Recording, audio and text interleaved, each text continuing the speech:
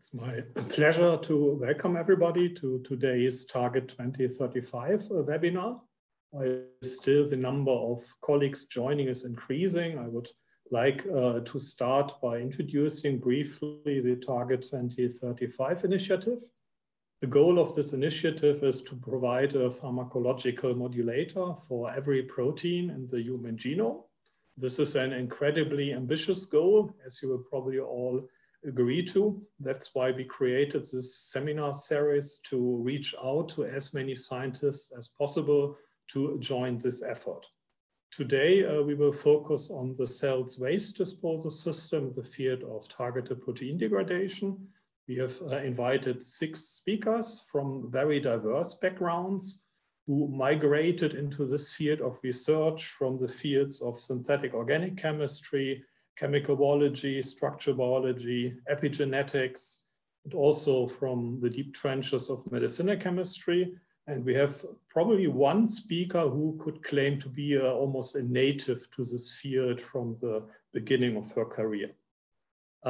We will have 3 talks, then we will have a 15-minute discussion. So we will collect questions for each speaker. Please use the Q&A function in Zoom.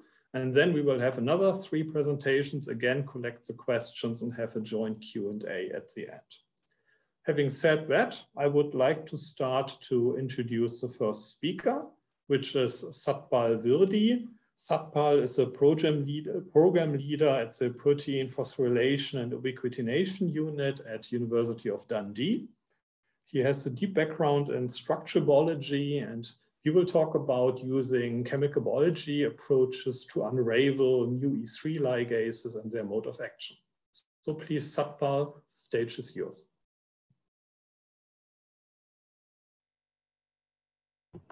You're still on mute, Satpal.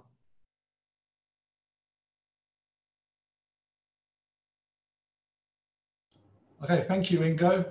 And I'd like to thank Milka and the organizers for the kind invitation to allow me to share some of my lab's research with you today. So just to start off, I'm just going to give you a summary of E3 classification. So the vast majority of the hundreds of ligases are what we know as adapter-like E3s. These facilitate direct transfer of ubiquitin from the charged E2 to substrate. And both E2 and E3 play an active role in substrate modification. These adapter-like E3s are composed of hundreds of single polypeptide E3s and also multi-subunit E3s known as the Cullins.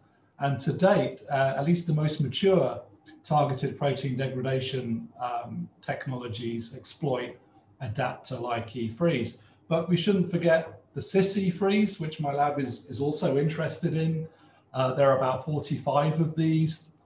They contain a catalytic cysteine, forming a covalent intermediate with ubiquitin, and transfer ubiquitin to substrate autonomously. That is, the E2 is completely out of the picture at that step.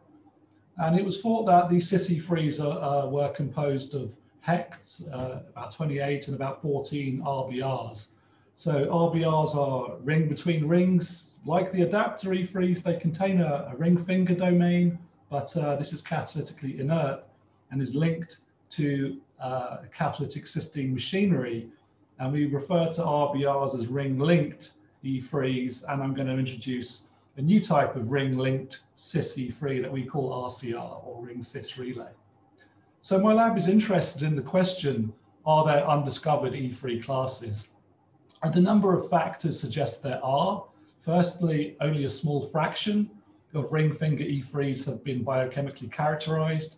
And as we know that ring finger domains can be linked to cysteine-dependent machinery, it follows there might be undiscovered classes of ring-linked E3 out there. Secondly, there are known E3s with characterized ligase activity, but we have no idea what the machinery is. They don't contain a ring finger domain, they don't contain a HEC domain, for example. And proteins such as this are UBR4, UB20, and RNF213. And probably the most striking evidence of our ignorance is the fact that, me included, we all go around saying there are in excess of 600 E3s. until we can actually put a finite number on the number of E3s there are, I think it follows that our appreciation of E3 mechanistic diversity is going to be quite weak. So the way we go about identifying new types of E3, it's a chemical biology strategy we employ. And we develop activity-based probes for both adapter-like E3s, but also cis E3s, which is what I'm going to talk about here. We do this by re-engineering the ubiquitin-charged E2, by inserting a cysteine reactive trap at the right position with the right reactivity profile, and then we can then append a reporter tag, such as a biotin or a fluorophore, for example. And if a cis E3 demonstrates hallmark cis E3 activity and is indeed active, it becomes covalently labeled. And we can use this as a readout of E3 activity in numerous sample types. So we've used these cis E3s to dissect E3 activation mechanisms and regulatory biology, but we can do this in a systems-wide manner as well, using a biotin tag as the reporter and adding the probes to cell extracts and seeing what is actually binding to the probe. And without cis E3, this should be cis E3 ligases. And gratifyingly, we do enrich a large number of PECT and RBR E3 ligases. And what we're seeing on the y-axis here is just semi-quantitative quantification of a proxy of ligase activity. It's basically the number of peptides our probe is pulling out for all of these ligases.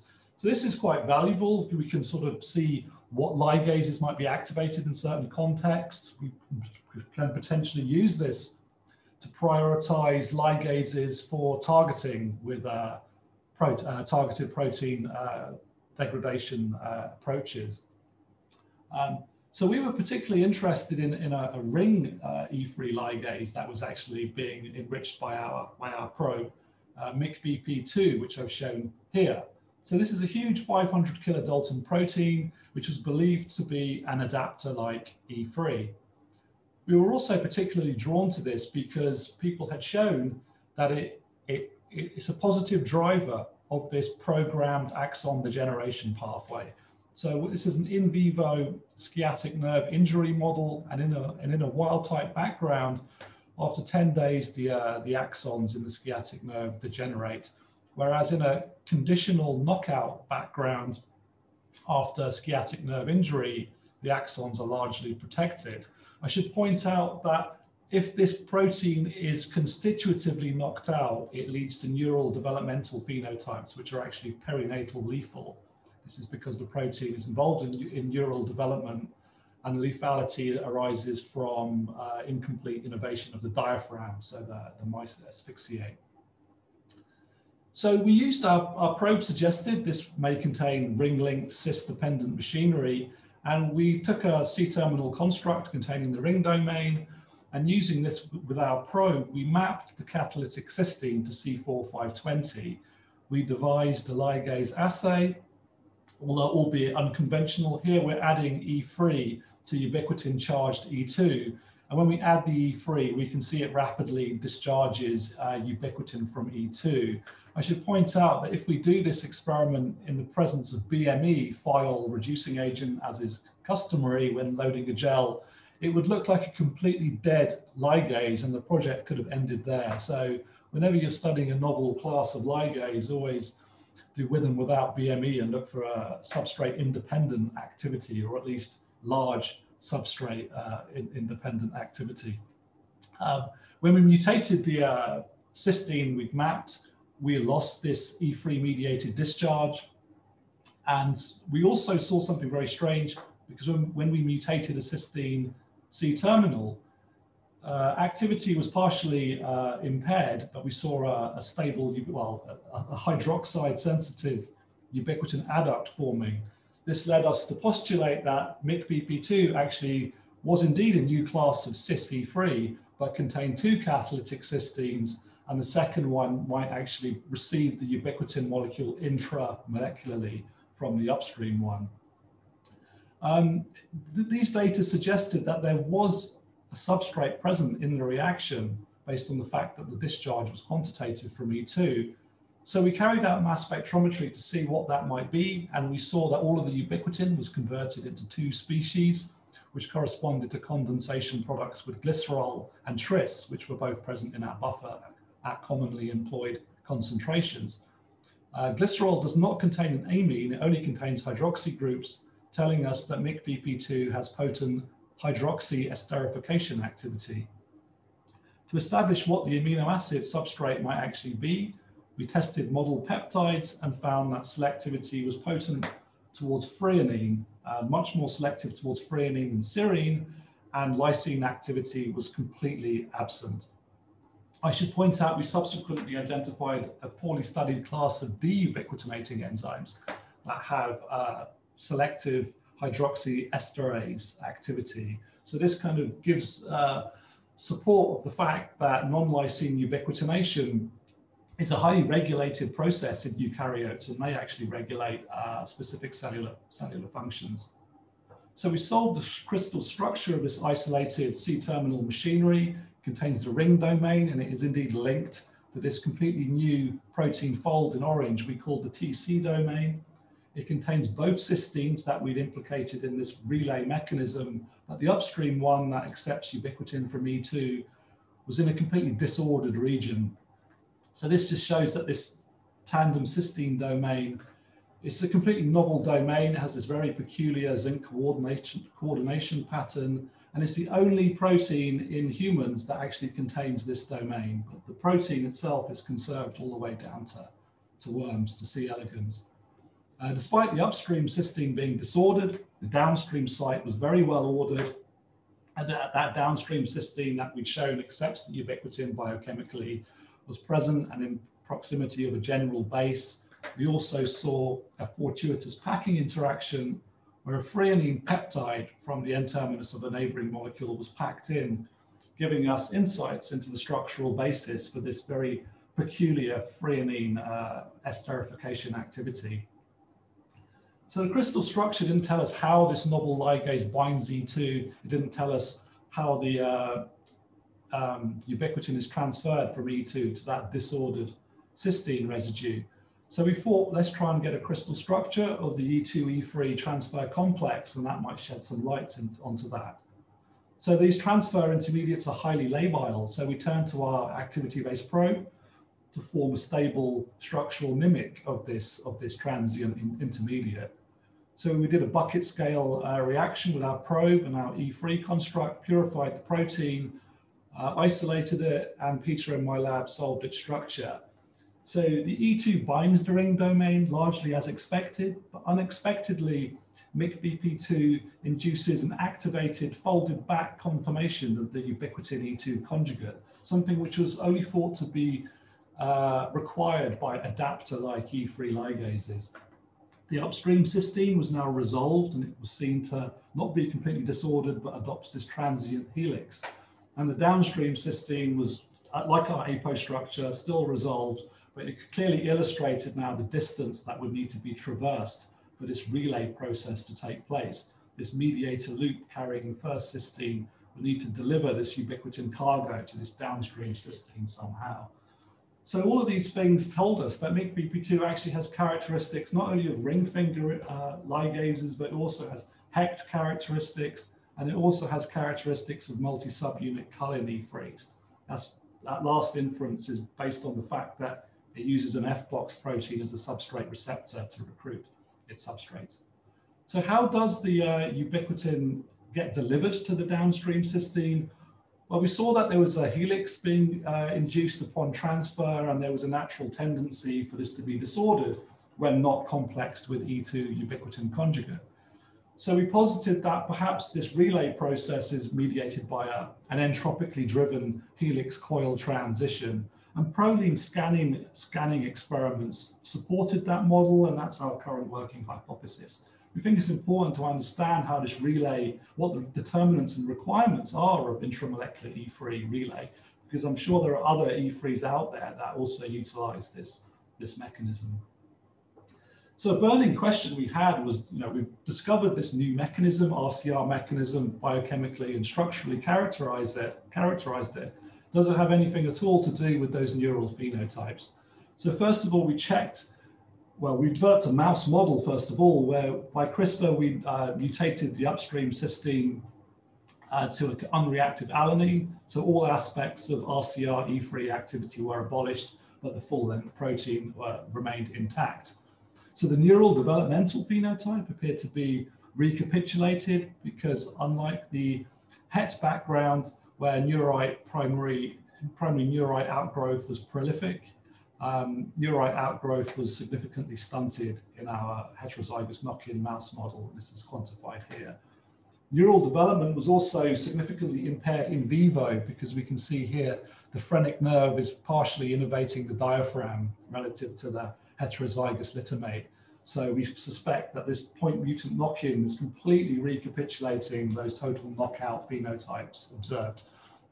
But we wanted to know, what about that the axon protective phenotype? Does loss of the RCR machinery confer axon protection? So we tested these stunted neurites for protection, and strikingly, we did observe significant protection.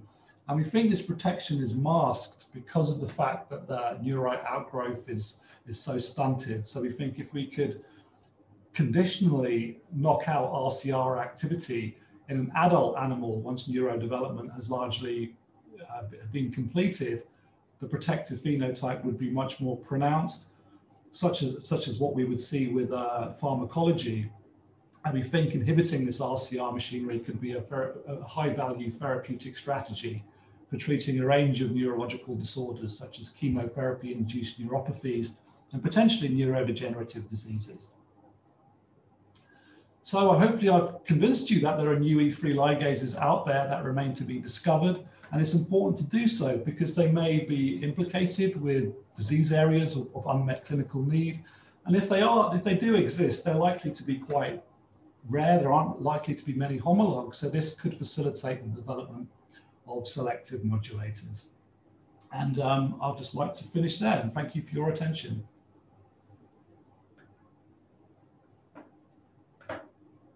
Thank you, Satpal, very much for this beautiful lecture unraveling another mechanism which made nature evolve to transfer ubiquitin. And as mentioned before, so we will collect the questions until the roundtable discussion after 3 talks. So thanks again, Satpal. You can already have a look at one question waiting for you, but we will come to that later. Okay, thank you. Next speaker is going to be Dirk Trauner from New York University. Dirk Trauner's background is in synthetic organic chemistry, actually more specifically in natural product chemistry. But more recently, he more and more got enticed by the topic of photopharmacology, photoswitches, and today we will hear about optical control of protein degradation. Thanks, Ingo, and thanks to your colleague as well for inviting me to this meeting. Of course, I share with everybody else the excitement about PROTACs because of their beautiful catalytic mechanism and their occupancy-driven pharmacology. And given our background in photopharmacology, we just could not resist turning PROTACs into PHOTACs. It's a case of acronym-driven research. We just needed to put in that extra control element of light activatability and switchability. So what are we doing? We have created PROTAC versions that have a ligand on one side that is inactive in the dark, but can be irradiated and can be turned on to become active. Then the ternary complex can be formed, the ubiquitination and polyubiquitination can take place, which of course, as you all know, leads to proteasomal degradation. And the PHOTAC would then turn over. It could relax into an inactive form. It could be switched back actively into an inactive form and then turned on using the unmatched temporal and spatial precision of light into the active PHOTAC again. So the idea is to add an extra control element to the already high precision of targeted protein degradation.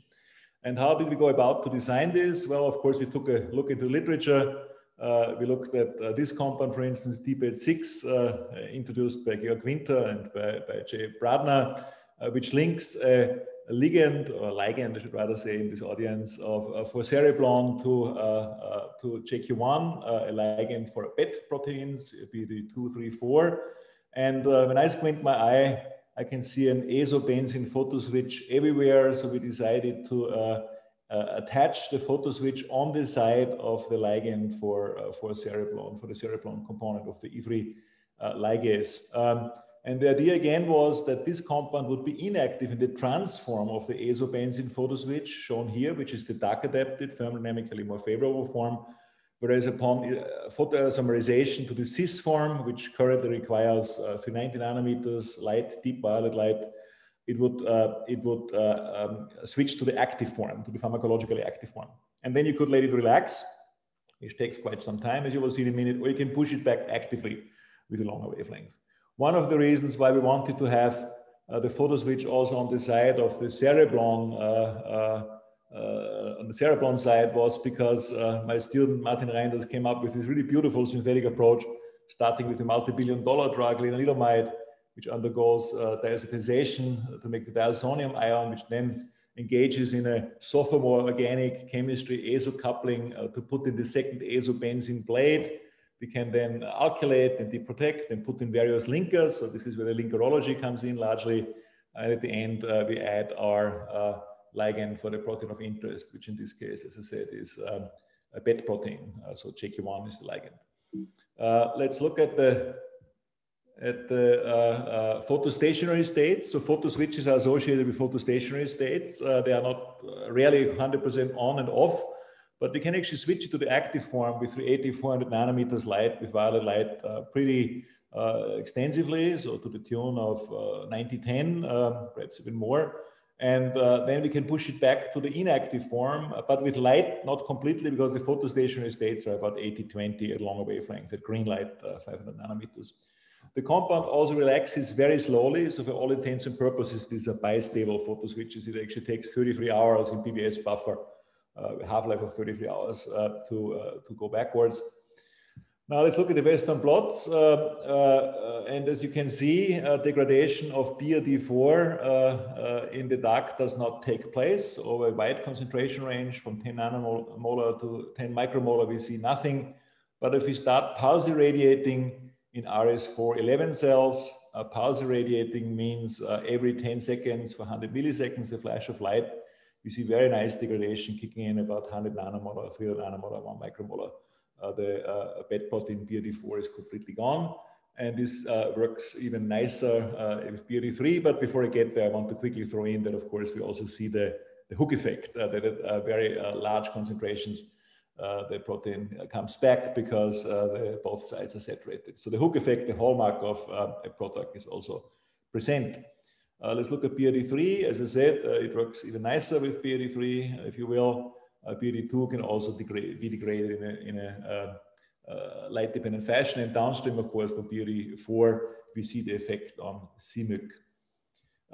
When we look at the time course with BRD4 now, we observe that after 3 hours, 6 hours, the protein is largely gone upon pulse irradiation, whereas in the dark, there is no effect as before. And BRD3, interestingly, is removed faster. After about 1.5 hours, we see little left of BRD3. And as I said before, pleasingly, we see an effect on CMYC, that infamously undruggable target, which is, of course, one of the reasons that people are excited about BET protein, because they control expression of the cancer driver CMYC. We also see at some point cleaved PARP1 as an indicator of apoptosis. And that we knew already, because the very first experiment we always run in photopharmacology, or in this type of photopharmacology, are live dead assays.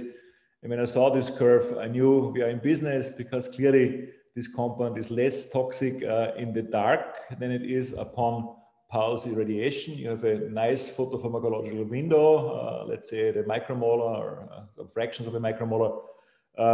It's not very wide, this photopharmacological window, but it's certainly serviceable. We would like to widen it by making compounds that are more potent as degraders after irradiation, or which are actually less important as inhibitors in the dark. The reason why this compound is still toxic is because we're still dealing with a JQ1 version that inhibits and not only leads to degradation. But of course, by making less potent inhibitors, which are however potent as degraders, as many instances in literature already suggest that this can happen, we can widen this window. And we'll see some cases where this is indeed a little bit wider. This is, by the way, the cell disco, as we call it, that 96, or in this case, 24 LED array, on top of which we put our cell culture plates. And then we do our live dead assays with this. So we can control this pulse irradiation with an Arduino computer. It's technically quite easy to run these photopharmacological experiments. Color dosing is another interesting aspect of photo switches, because the photostationary states are a function of the wavelength. And as you can see here, through 90 nanometers, we see maximum degradation, whereas when we go to different wavelengths, we see different amounts of degradations, and that actually very nicely matches the photostationary states that we have determined with UVVs. We also see this at the level of live dead assays. As we go from dark to green to cyan to violet, we see increasing toxicity due to increasing degradation. We can also run a rescue experiment to demonstrate reversibility. So when we irradiate and then switch off the light, the active form, the inactive form rather, comes back rather slowly. Takes some hours to come back. After 3 hours, there's still massive degradation observed. Whereas if we push it back to the inactive form with green light with 525 nanometers, this goes faster. And of course, we are still working on photo switches that can be pushed back completely. We're also working on photo switches that are redshifted, the action spectrum of which is more towards the red end of the spectrum. Stay tuned for those. We have some data already on this. How general is this concept of photax? I would argue as general as the concept of protax. We, in our first paper, made the photac versions, cerebron targeting photac versions of non-protax, including one that targets FKBP12. And indeed, we see very nice degradation of FKBP12 in a light-dependent fashion. And that, of course, also has the time course. It has a time course. You see after 12 hours, this is largely gone. But of course, this also means that FKBP12 mutant star tagged proteins could be degraded, adopting the D-tag logic. We're actually quite excited about this, because this would open a new avenue in optogenetics from our perspective, a field that we helped to start and that is still very dear to our heart. I could now show you a couple of other photacs. Suffice it to say that we have made about a dozen now, and most of them actually do lead to light-dependent degradation. A very nice one is one for MDM2. So we see a very nice photopharmacological window in this case. We also have some really nice data on CDK4/6. Stay tuned for this. We're currently finalizing the biological experiments that involve this, in my opinion, rather useful tool. But I'm also very excited about adopting photacs for neuroscience, because chemical neuroscience really is my background, my scientific background. And recently we have been able to demonstrate that a photac for ChemK2, a kinase that is critically involved in synaptic strength formation and in memory formation, works. We can actually interrogate this at the level of slices, of brain slices, and see that synaptic strength measured by excitatory field potentials,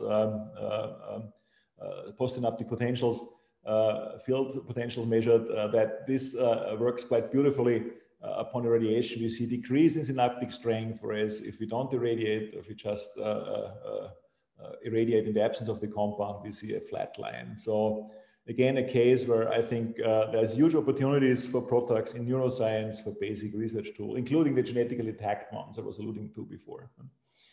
How do they work?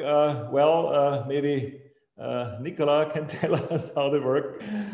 We actually believe that the cis activity of our compounds we understand because when we take a look at iberimide, at this benzyl phenyl ether bound to cereblon, which of course is a type of molecular glue, but also mimics our photac architecture, we can see that replacement of these two atoms with a tyrosine unit makes sense, and the conformation of iberimide bound to cereblon actually mimics a cis-azobenzene, and therefore we believe we understand why our compounds are cis-active, but more detailed biophysical measurements will be necessary, which hopefully also will be funded. I just wrote the grant on this.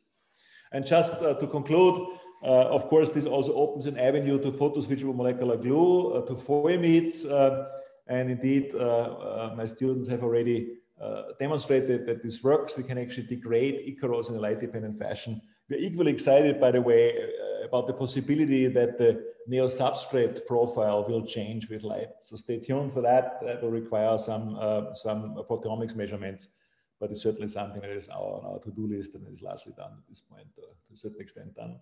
With that, I would like to thank my students. I mentioned Martin, Brian Matsura was also involved together with our friends at NYU Biochemistry, Michele Pagano, Antonio Marzio, Daniele Simoneschi, and a more recent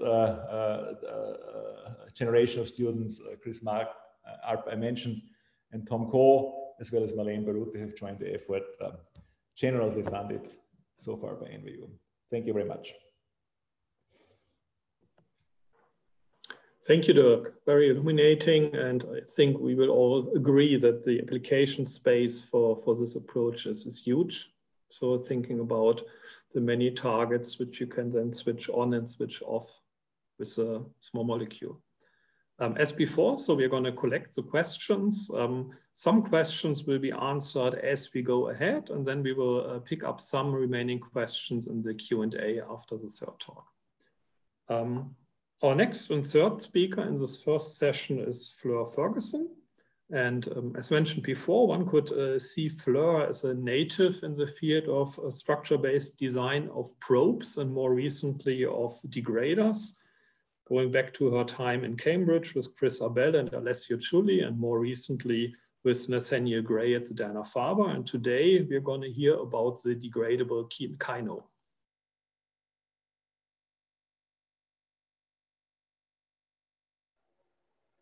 Thank you so much for the introduction. Really excited to be taking part in this webinar series and telling you about our experimental map of the degradable kinome.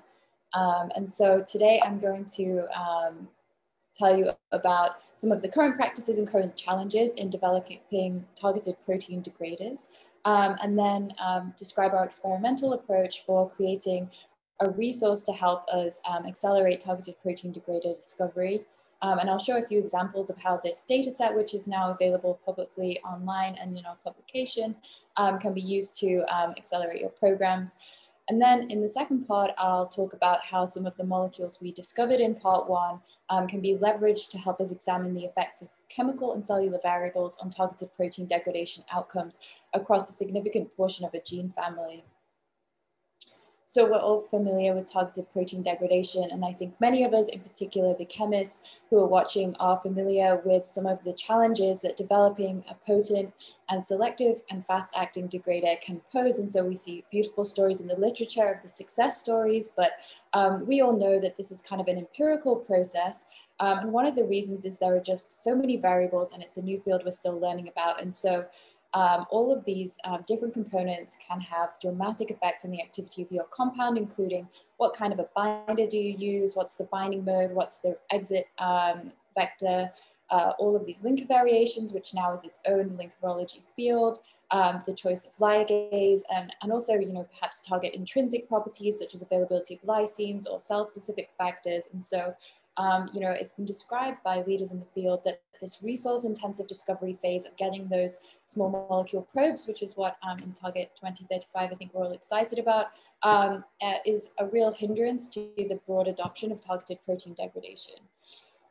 And so early work into finding the low-hanging fruit and understanding target tractability was done in both Nathaniel Gray and Craig Cruz's lab in these two beautiful chemical biology papers, where multi-targeted kinase inhibitors that biochemically can bind to perhaps 200 different kinases were transformed into degraders.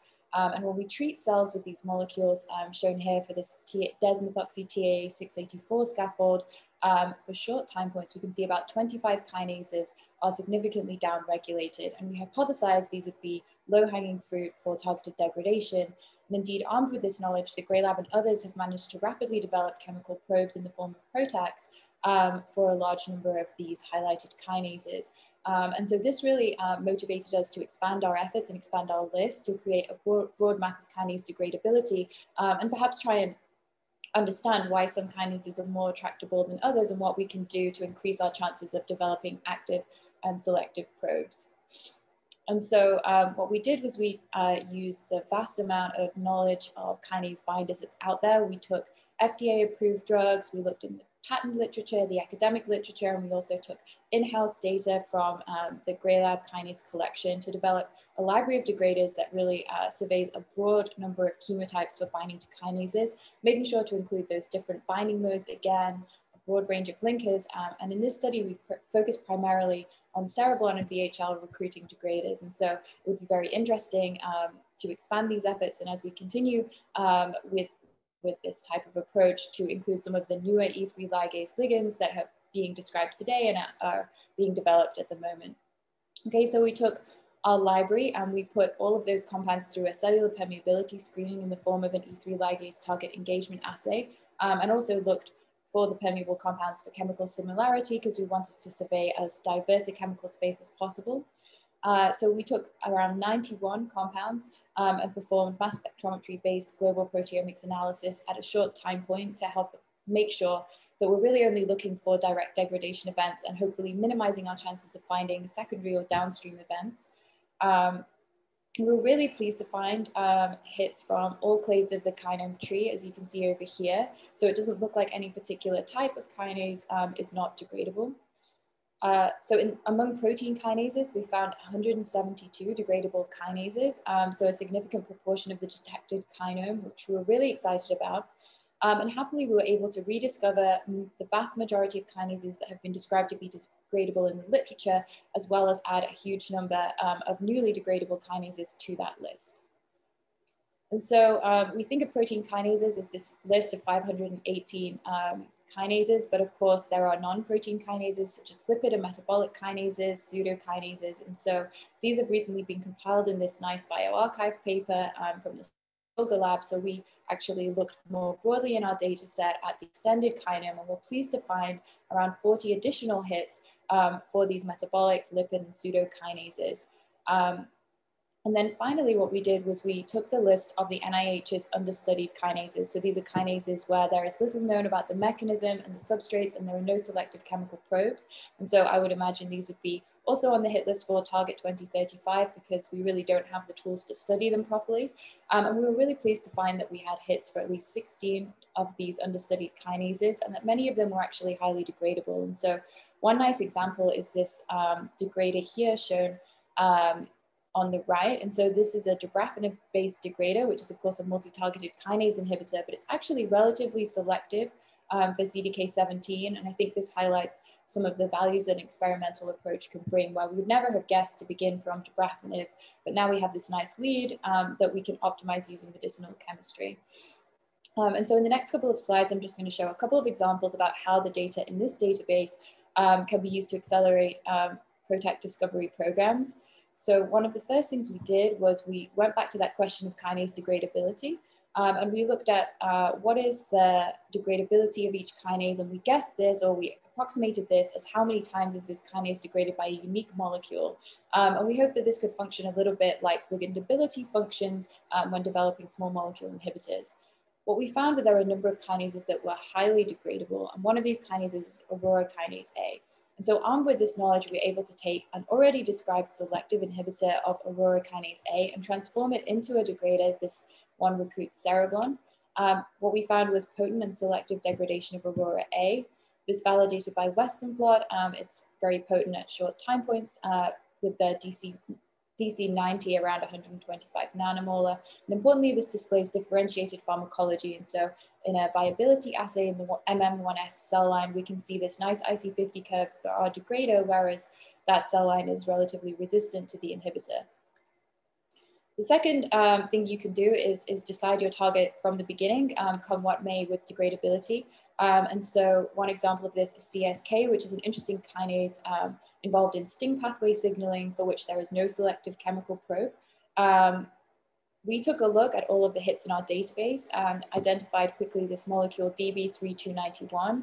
This has a really nice proteomics profile, again, relatively selective for CSK, so a great advanced lead point for medicinal chemistry. And again, we wouldn't have been able to come up with this using a kind of de novo or just sitting down and thinking about it, because there aren't those chemical probes out there for these kinases.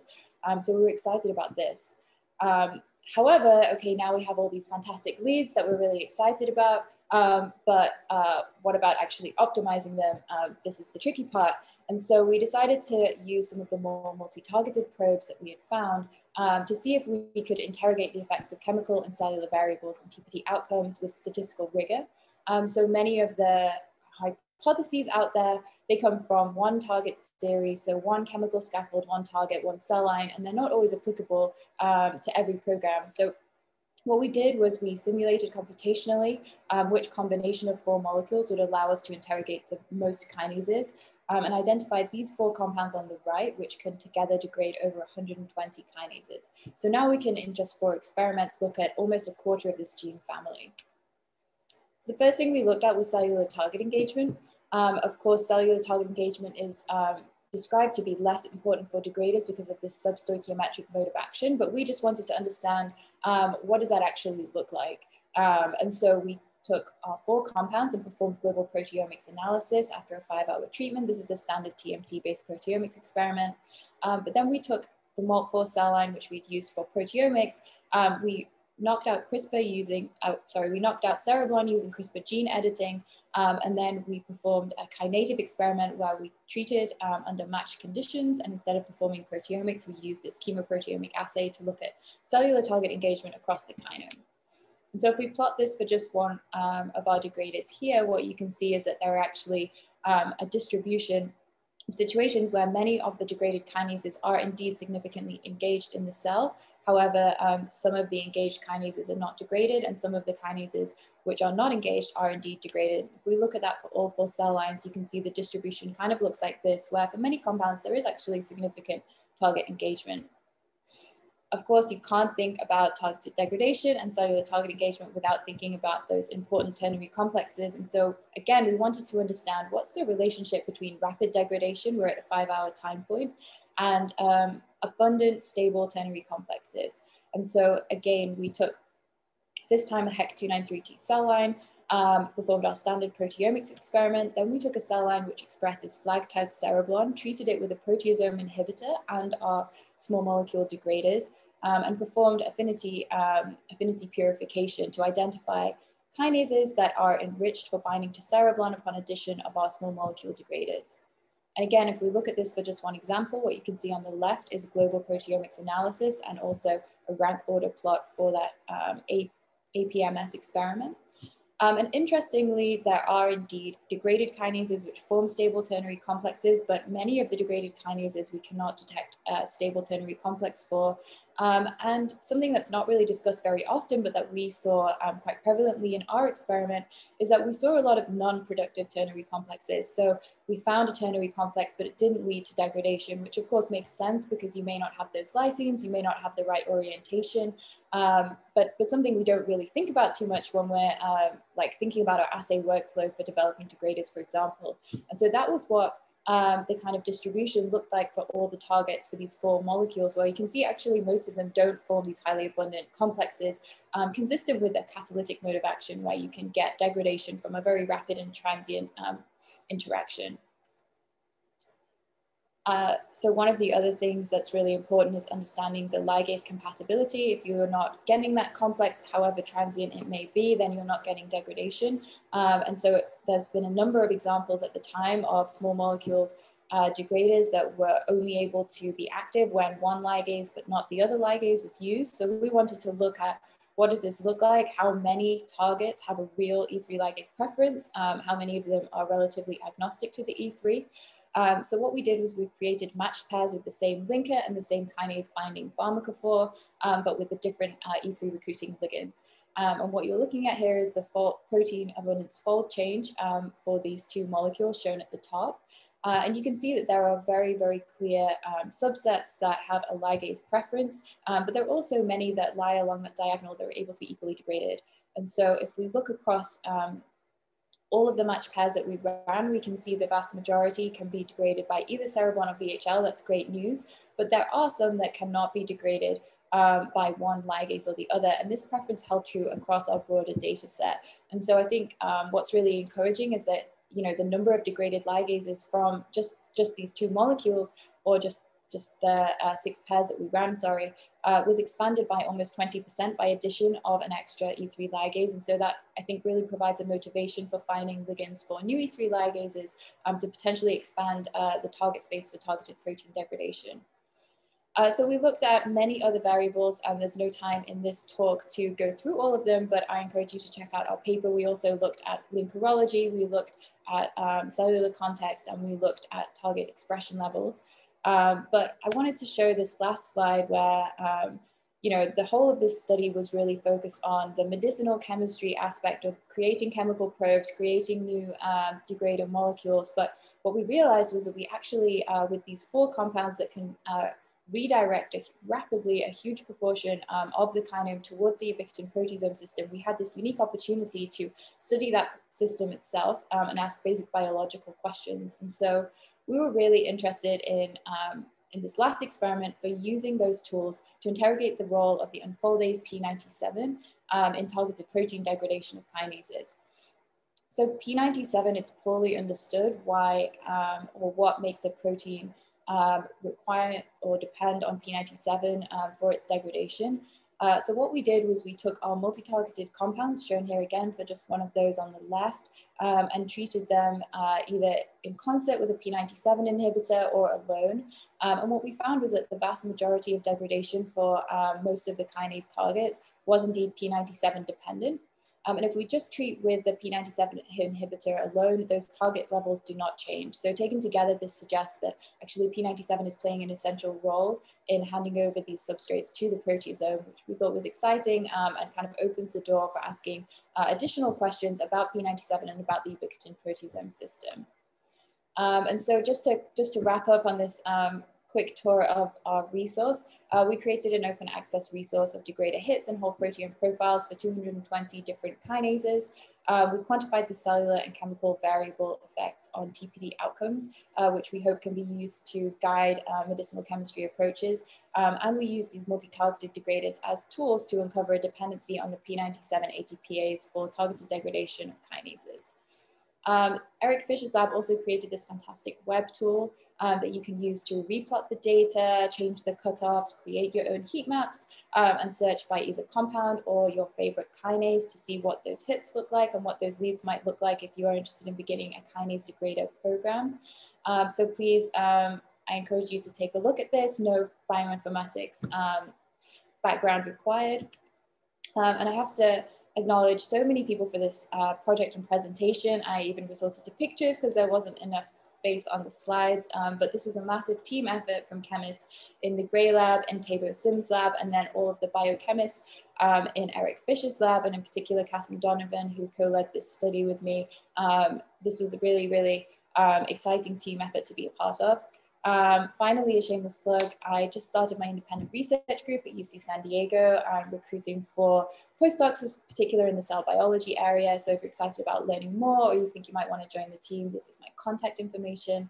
I'd also like to thank you all for your attention, and I'm happy to take questions in the upcoming Q&A session. Thank you, Flora, very much for this tour de force. And I think it's safe to say that this data set will influence many, many studies to come. Also, thanks for reminding us how nice the area around San Diego is. So speaking from winter in Central Europe.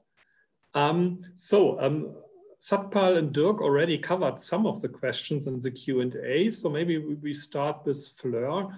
So there was a question around selectivity, how selectivity transfers. I would turn this question around. So is there an emerging understanding what are the real tough nuts to crack? So let's say kinases, you thought we have them well covered with lots of inhibitors, but you didn't see in your degradation results. Yeah, this is a great question. This is something our reviewers asked us as well. You know, how can we understand those not degraded kinases, because of course there are more than 220 kinases out there. And so what we did was we took a look at some of the kinases that we found were not degraded but were detected in our experiments. So they were bound, they formed a ternary complex and so on. And some of those kinases were very, very highly expressed. So we were wondering if that was perhaps an artifact of our short time points. or if that was actually something to do with the fact that it's quite challenging to turn over that much protein and keep up with the protein resynthesis. So that was one of the things we identified, but we also did go through and kind of look at those examples and sort of list out what those properties are. And it's not exactly clear what the rules are for when something would be not degraded, although we found three examples that stood out to us where we saw nice detection, nice engagement. But I think having these large data sets will help us to kind of team up with biochemists, team up with bioinformatics folks to see if, as we add more data, because of course 3 examples isn't too many, as we add more data, can we start to understand that a little bit better, and in particular as we start to understand things like lysine availability, things like cellular localization that we haven't probed in this project, maybe we can gain an understanding. So that was one of our goals, and I think we sort of haven't fully answered it, but we're beginning to collect data to hopefully get us on the way. Thank you. I think there was a follow-up question from Cheryl. So do you see something like a link to the number of lysines in the surface of the kinases in question, or is it still too early to go into that detail? So we actually didn't map that. Of course, there's 500 kinases. Many of them are crystallized thanks to efforts from the SGC, but that was a lot of computational power that we would need to build all of those models and look at all of those structures and look at the surface lysine. So we haven't done, we have done neither the docking analysis nor the surface lysine orientation analysis to tell us, where are those lysines relative to the complex. That's something we'd be really interested in doing, or potentially teaming up with a computational group to do. But like I said, at least that data is there. So now you can build a model around that data, which might help us understand that. But I agree, that's something that we thought was important, but we just didn't we just didn't put in this first paper. Okay. Dirk, although you have answered this question already, I think it's a question many of the colleagues in the presentation had. So what about going to the in vivo stage with your photo-switchable PROTACs? Can you maybe share some thoughts about that? As I wrote, I think this is fairly straightforward. You have to distinguish 2 sort of directions. One is for therapy, the other one is for research purposes. And I think for research purposes, this is quite doable, because we are essentially doing what you do in optogenetics, right? Or in chemogenetics for that matter. You inject the compound and then you irradiate, and the technologies to do that in a live rodent behavioral assay are absolutely worked out. So we think for neuroscience applications, the adaptation of PHOTACs, both with and without genetic encoding, genetic tagging, will be very straightforward. In fact, we are working on this already. As for therapy and the cancer targets I was alluding to, CDK4/6 and the BET proteins themselves, we think that the most obvious target is lung cancer, is non-small cell lung cancer, where many of these targets are drivers, and where light delivery is also straightforward, because bronchoscopy and also to a certain extent photodynamic therapy is routinely used, especially in stage 1 non-small cell lung cancer. So we think that the precision that light affords again and the avoidance of systemic side effects could be demonstrated here. But of course, I'm very interested to hear about other diseases, these functions where light delivery is conceivable. And as I said in my talk already, we are working on longer wavelengths that are more cell penetrant. Although blue light is actually not that bad. Violet and blue light is not that bad if you want to go in a few millimeters or fractions of a millimeter. It also depends on the intensity of the light you're using. But we have designs and already results on redshifted and even far redshifted PHOTACs. Thank you, Dirk. So one of the options always from these webinars is also to trigger some thoughts by people joining and then reaching out with ideas or follow-up questions. I would briefly address also a question to Satpal, which is related to one question you addressed already. So many people with a drug discovery background in this webinar. So what about taking the next step with MUC-BP2, drugging MUC-BP2? So what would be your thoughts about this? Also looking at your your assays set up, wouldn't this be something one could directly use for that? Yeah, yes, and yes. So yeah, we're very excited about the possibility of pharmacologically targeting MICBP2. It's a positive driver of this axon degeneration pathway. And there's another downstream driver known as SARM1, and that's attracted a lot of interest from pharma since it was realized that it actually is an enzyme. It has NADase activity, so it can be drugged. We think MICBP2, we now know there are two cysteines. There are potentially pockets that could be targeted. It's potentially the two cysteines open up the possibility of covalent inhibition. And yes, the probe, in principle, our activity-based probe could be used as a simplified assay platform where we can just have probe and E3 and look for small molecules that disrupt probe labeling without having to have the E1, free ubiquitin ATP and substrate present. The caveat with that, using the probe though, with MICBP2, is that the probe only assesses the upstream active site. So it only measures E2, E3 ubiquitin transfer or E2 binding. Any inhibitors that might be directly targeting the downstream site, our probe would not be sensitive to that. So that's a caveat where a two-pronged approach, at least for MICBP2, would be required, where you might use the probe and also a classic E1, E2, E3 reconstitution, so that the entirety of E3 activity is assayed. Thank you, Satpal. I would briefly open it also for the colleagues speaking in the next session. So I'm seeing a question from Chris DeSavi around Fleur's comment regarding unproductive ternary complexes. So Chris, go ahead. Hi, Fleur. Sorry, I can't access the Q&A.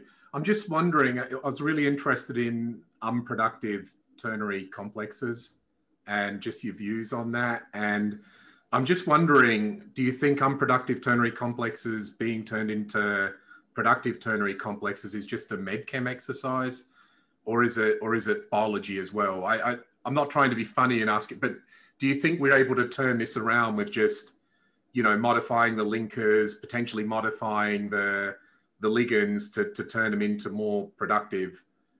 Is it just medchem or is it biology as well? How I would think about this, or how I am thinking about this, is that it's poorly understood at the moment, why certain ligands are make great recruiting handles for PROTACs and why others may not. You can see many examples in our data, for example, equipotent binders where one degrades and one does not for the same protein. And so how we think about this is that, if we have this experimental data set where we can see a list of all the kinase scaffolds, for example, all the linkers, all of the molecules that have been tested in proteomics, and we get this list of active ones, that we know they can form a productive ternary complex. And then perhaps you could optimize ternary complex formation to improve those properties. But you will have this big advantage because you don't have to kind of guess, make, test to find those ligands that can recruit the kinase in the right orientation or with the right kind of affinity. And so I would say that there's no prescription for this is the best ligand for this kind of kinase, but having a library or a data set where you can kind of skip some of that, and you can kind of skip some of this binds and this forms a complex, but it doesn't degrade, could be a real advantage for kind of jump-starting some programs. So that's how we hope that this database can be useful in the context of that kind of question. Does that make sense? Yeah, thank you. I'm just wondering, when we get to positions and, where we, can't form those ternary complexes, whether that tells us, not to work on those sort of targets, or saying that this is going to be unproductive. I mean, here at Chimera, what's pretty interesting, and I won't be able to talk about this today, but we've looked at some targets where actually for quite a while we were unable to form ternary complexes, and with quite a bit of optimization we were able to, especially on targets people felt you couldn't degrade. And then we've been able to show ubiquitination, but then not degradation for quite some time. And then again, with further optimization and again, using sort of like the alpha lysa ternary complex assay, we've been able to kind of measure quantitatively that alpha lysa signal, optimize and increase for it, and then eventually see degradation. We didn't realize how difficult that would be, but there's some targets that, as I'm sure you know, that just don't, I mean, even outside of the kinome, that are very difficult to degrade. And then it's just, especially for us being a small company, it's actually working out, you know, when do you continue optimizing and when do you stop? And that's really, really hard, especially when you're having to make sort of progress quite fast, and especially on some target proteins, which, you know, there's literature out there saying, well, hey, these are going to be difficult to degrade, but actually, in fact, you can degrade them. It just becomes a longer optimization process. That's more a comment. It wasn't a question actually, but it's no, always I think it makes a lot of sense, and it's sort of reassuring to hear that. Well, I'm sorry to hear, but it's also kind of reassuring to hear that you also have seen these differences in intrinsic degradability, and that's what we hope to do with this kinome map was kind of figure that out, at least for the kinome. Is you know, if you want to take on this protein, excellent, plan to have a rough ride or plan for it to work quickly.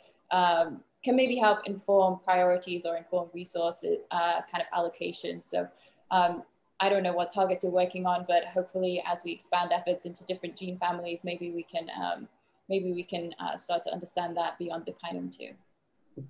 Okay, thanks, Flo. I think, Chris, it was a very important comment, because it's probably a bit underappreciated that there are these tough nuts out there, and it's not always just take the two molecules and put a PEG linker in between. So I think we as a field also need to start doing some expectation management in this direction, because usually those results are not reported. And I see Dirk smiling, so there are probably also some examples where people in his lab went after photex, and this didn't end up to be that straightforward. I like the expression expectation management. I need to adopt that. Okay, so I see Nico is getting a bit nervous because he fears that we continue with the discussion and just take it from his presentation slot, but that's not going to be the case. So Fleur, thanks again, Satpal, Dirk. For Fleur, there are quite a number of questions still in the Q&A. Maybe you can have a look at them and try to answer them in the Q&A. And we would head on to the second session today. And there our first speaker will be Nico Thome from the Friedrich Miescher Institute in Basel. So structural biology background. And I don't think I have to introduce Nico to this audience, and we'll just say, so Nico, please explain to us what makes a glue a glue. Yeah, if I only know. Thank you very much for the introduction, Ingo. It's a real pleasure to be here and share with you some of our recent thoughts on how these systems work. And as Ingo told you, we really come to this from a structural biology point of view. And in my line of work, when we look at protein complexes, in particular, looking how these complexes are affected by disease, the mutations, one typically sees a lot of things breaking. And what brought us to this field of molecular glues is this concept that the drug can infer a glue-induced neofunction, something really, a gain of function induced by a small molecule. And we were really curious to see how this works. And the system we chose to look at this was really pioneered by the Handa lab and subsequently by Bill Kalin, Ben Ebert, and Raj Chopra when he was at Celgene. It has to do with these immunomodulatory drugs that Dirk already introduced to you, the IMiDs, and thalidomide, pomalidomide, and lenalidomide, mostly for this talk. And their ability to be really powerful drugs for the degradation of Ikaros Aiolos in multiple myeloma and casein kinase 1 alpha in 5q myelodysplastic syndrome. And we are particularly interested in understanding this because we have a history in looking at Cal4 ligases in particular and trying to understand their mode of action. So what the Hunter lab initiated and the targets that have been identified in the field suggest is that in the presence of these drugs, you suddenly get a drug-induced gain of function where a protein-protein interaction is induced.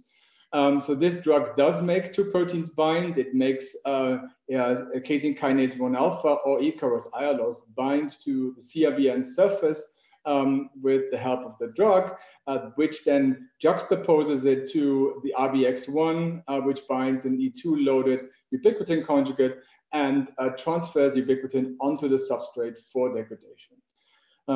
And Georg Petzold, when he joined the lab, was really interested in how this complex looks like and how you can induce these types of interaction. He really took this to town in a structural function manner where he was first able to solve the structure of casein kinase 1 alpha, which in the presence of one of these IMiDs, lenalidomide, is bound to CRBN, the DDP1 ligase receptor, really gluing this kinase in this case through a beta hairpin onto the surface of the ligase for degradation. Georg then went on and asked the question, well, this works for casein kinase 1 alpha, but how does this work for other targets, in particular for transcription factors? And my lab has a big interest in genome maintenance machines and regulation, and we're really puzzled by this because we couldn't see what possibly a zinc finger transcription factor has in common with a kinase. But Georg came to the rescue, and it was ultimately also confirmed by Phil Chamberlain's group at Celgene, identifying that in those zinc fingers, there's a beta hairpin loop present that, although not conserved in sequence, that's why we didn't find it, although not conserved in sequence, is very much concerned in structure and mimics these kinds of motifs. And Georg then went on to solve the structure of Icarus and 7F692 bound to CRBN in the presence of pomalidomide, revealing a binding mode that was very similar to that of casein kinase 1 alpha. And this binding mode really got us thinking because there weren't any very pronounced interactions between the target, in this case, Icarus or CK1 alpha, and the receptor or the compound involved in this. So most interactions were not sequence specific, they were backbone specific. And that's a real problem in the context of the zinc fingers because the overall fold of a zinc finger is very conserved. You can almost pick and choose different zinc fingers out of the database, and they will have a similar backbone conformation. Yet we suspected, and that was supported by the literature, there's some level of specificity in the system. So together with Ben Ebert's lab at the now the Dana-Farber and the Broad, and a fabulous PhD student of his, Quinn Sivers, we tried to figure out what the specificity of CRBN really is for this zinc finger family. They had this wonderful screen based on the LH GPS system, which basically fuses a zinc finger in frame to an eGFP reporter. In a lentivirus, there's an M-cherry independently expressed through an iris. Cells get transfected, compounds get added, and only those of the 4,000 zinc fingers that we cloned into, or human zinc fingers, C2H2 zinc fingers, we cloned in the reporter that are really a substrate to CRBN in the presence of an IMiD, those were degraded. So we basically then sort degraded and non-degraded cells, sequence those, and do the data analysis. And that screen, which had a single zinc finger fused in frame to a GFP reporter, really worked beautifully. It identified 10 zinc finger constructs that in this reporter were quite avidly and robustly degraded in that system. We then thought, okay, the ubiquitin field is a little bit obsessed for the right reason with degrons, the concept of what makes a protein bind. And we really wanted to understand what the degron in that system could be.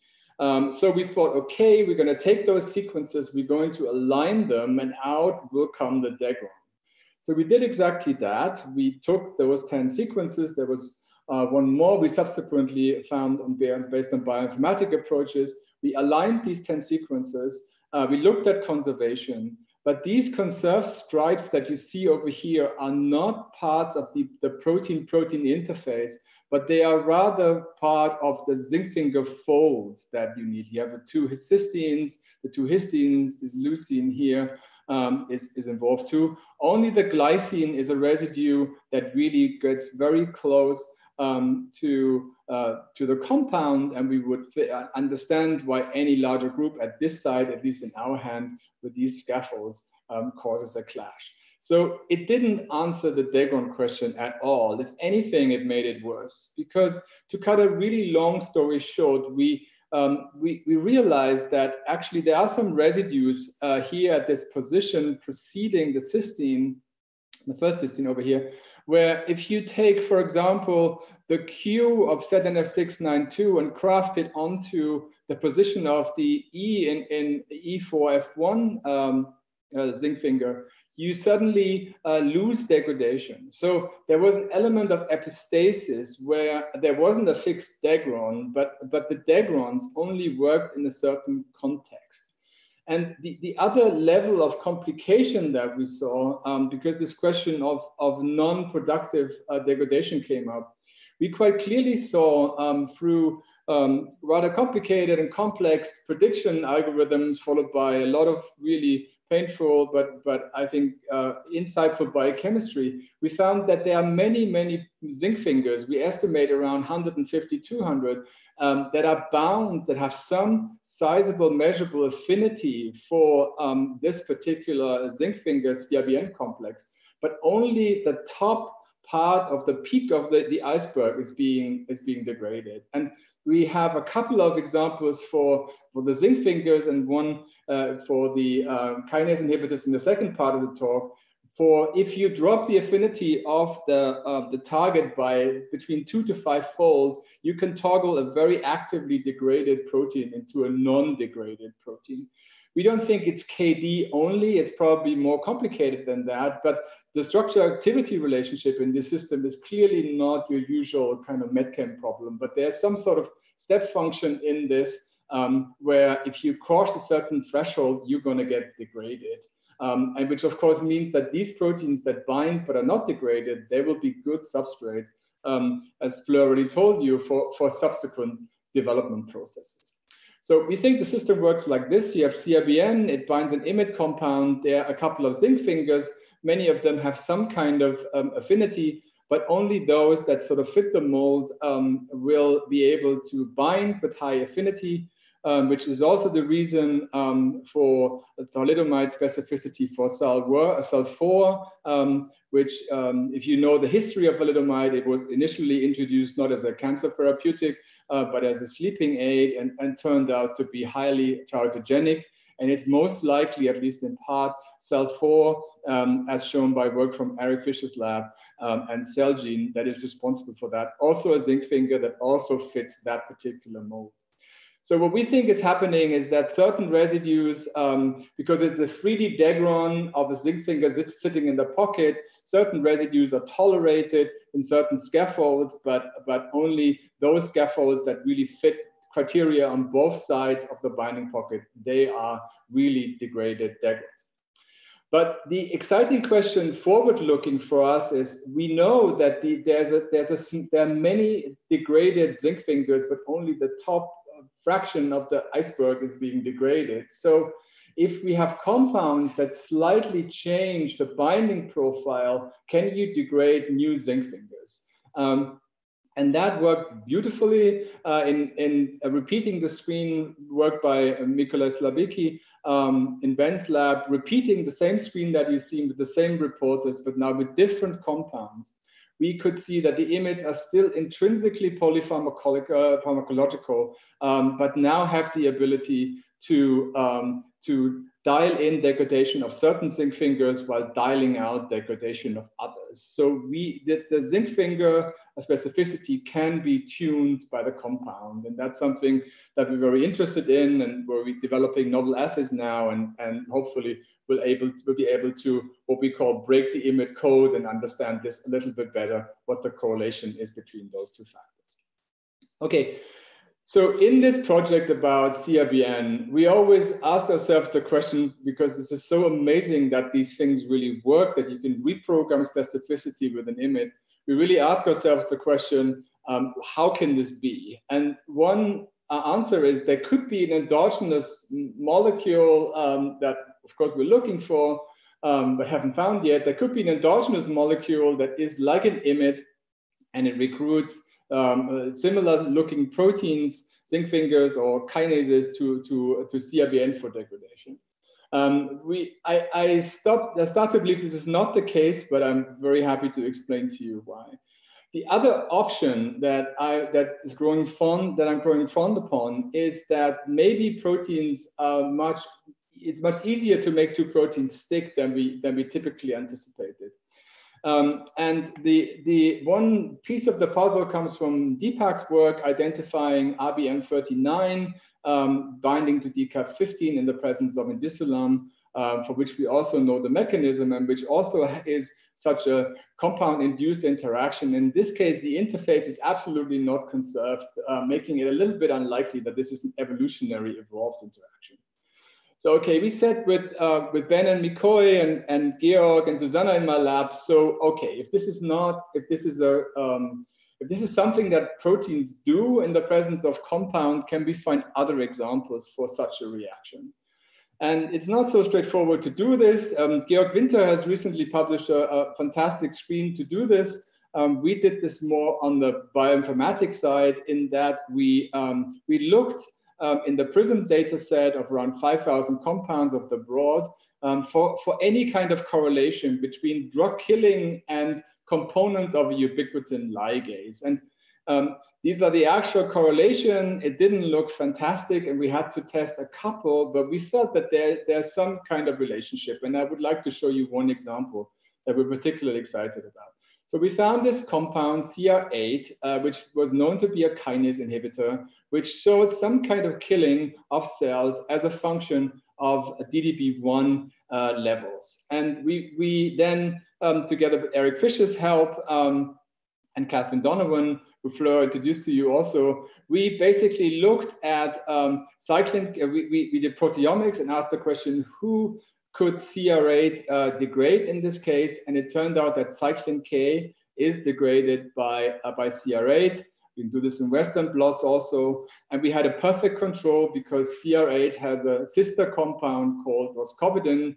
And this roscovidin misses the phenylpyridine moiety over here, and turned out to be not such a molecular glue degrader as CR8. Mikoy, for those of you who know him, is really the master of these proteomics, these genetic screen systems. He was able to set up a screen based on CRISPR resistance, as well as reporter screens, and was able to identify those components which belong to a Cul4 ubiquitin ligase. So we found the CDK that CR8 bound to. We found cyclin K as being the target. We found DDB1. We found Cul4B. We found RBX1 and the netylation machinery. But what we didn't find, and that was a big issue for us, as also already Shaipal introduced in his talk, was a substrate receptor. We didn't find a substrate receptor, and all colons have substrate receptors. And so we kept looking for a substrate receptor really hard for about a year and couldn't find it. We reached a point at which we thought, okay, let's see how far we get without a substrate receptor. And that's the work of Georg Petzold and Susanna Kosicka in my lab, a PhD student, has been driving these efforts together with Georg. And they were able to crystallize the complex of DDB1, CDK12, and cyclin K. And that's really a fantastic structure that showed us that how the compound, in this case CR8, acts as a molecular glue. It glues, in this case, the kinase to DDB1. And exactly this phenylpyridine moiety that was absent in roscovidin, which is not such a molecular glue degrader, but simply an inhibitor, that was the key moiety required to confer this type of glue functionality. So what we think is happening is that when we compare Georg's CK1 CRBN lenalidomide complex with the CR8 choline ring ligase, you might appreciate, even not being a structural biologist, that the CRBN position here on this particular ligase is taken up by CDK12. So we are dealing with a compound-induced glue activity between the kinase and DDB1. And then the cyclin K gets put in a position equivalent to that of CK1 alpha in CRBN, where it's targeted by a ubiquitin-loaded E2. And there's some beautiful work from Brenda Schumann, for example, that now illustrates how these kinds of choline ring ligase E2 transfers work in a flexible way. So this is a drug-induced neo-substrate where the drug actually makes CDK a substrate receptor, something that we never possibly anticipated. So if one takes a step and thinks about this, yes, we do think that it's actually much easier to make proteins bind than at least I previously anticipated. And of course, hindsight is always 2020, and one of these examples I already learned in my first course in biochemistry, and that is sickle cell anemia, where a glutamate to a valine mutation is disease-causing and basically confers a hemoglobin into a fiber. So it's a very small surface change that changes the aggregation state of hemoglobin in a disease-relevant setting. And there's a beautiful study doing something similar, but in a genetic screening approach in cells, work from Emmanuel Levy's lab showing that surface mutation introduced in a number of proteins can actually very readily and very happily change their aggregation state, conferring new complex formation. And the idea that Emmanuel has put out there is that proteins really evolve at the cusp of forming these types of complexes. They might be touching each other, they might not be actionable complexes. But if you look at the right panel, there might be some interactions that are anyway a little bit complementary already, but might not be actionable biologically. But with the right small molecule, you might be able to induce glue functionality in this. And this will go, we think, way beyond targeted degradation. And we're pretty confident that many other drugs that are out there and that you can buy in the pharmacy will have similar effects. So you have to watch that space. We're of course very interested in trying to figure this out and trying to conceptualize this and trying to have a better understanding also about the basic biology of interfaces, because our interface concept is still very much a Fisher type, Emil Fisher, not Eric Fisher in this case, 1892 lock and key sort of concept. And we think that this is arguably a little bit more complicated, and that maybe with small molecule tools, we can get to understanding and dissecting that. That's it. Very grateful to wonderful lab and fantastic collaborators. Georg, Susanna have been driven these efforts together with McCoy and all the people listed here. We had a fantastic collaboration with Ben and Eric, and I thank them, and I thank these people for funding, for your attention. Thank you, Nico, very much. So with structure comes understanding. It's almost an infamy to ask you to press this all in a 15-minute talk. So very sorry for that. There are already some questions in the Q&A, so we will come to them at the end of the session, but you can already have a look at them. Our next speaker in the second session is Chris DeSavi. And first time Chris and me bumped into each other were at an AACR meeting when we both tried to get a seating space. So usually at those meetings, chemistry meetings are in the smallest rooms. Chris had the benefit that he was actually the speaker, so he didn't need a seating space. He was talking about estrogen receptor degraders at that time at a different company, but from the title, you can already see that he was early on interested in small molecule degraders. Today, he comes to us from his new company or more recent company, Chimera, and is going to talk about assessing new pharmacology based on a different type of small molecule degraders.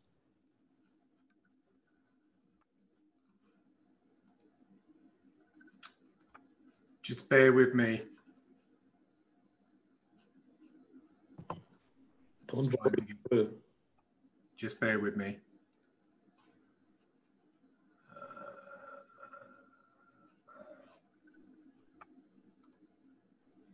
It looked quite good. Something. Yeah, bear with me. I've lost my talk. Hmm. It was looking good. Tell me if you can see it now. Can you see everything now? Yes.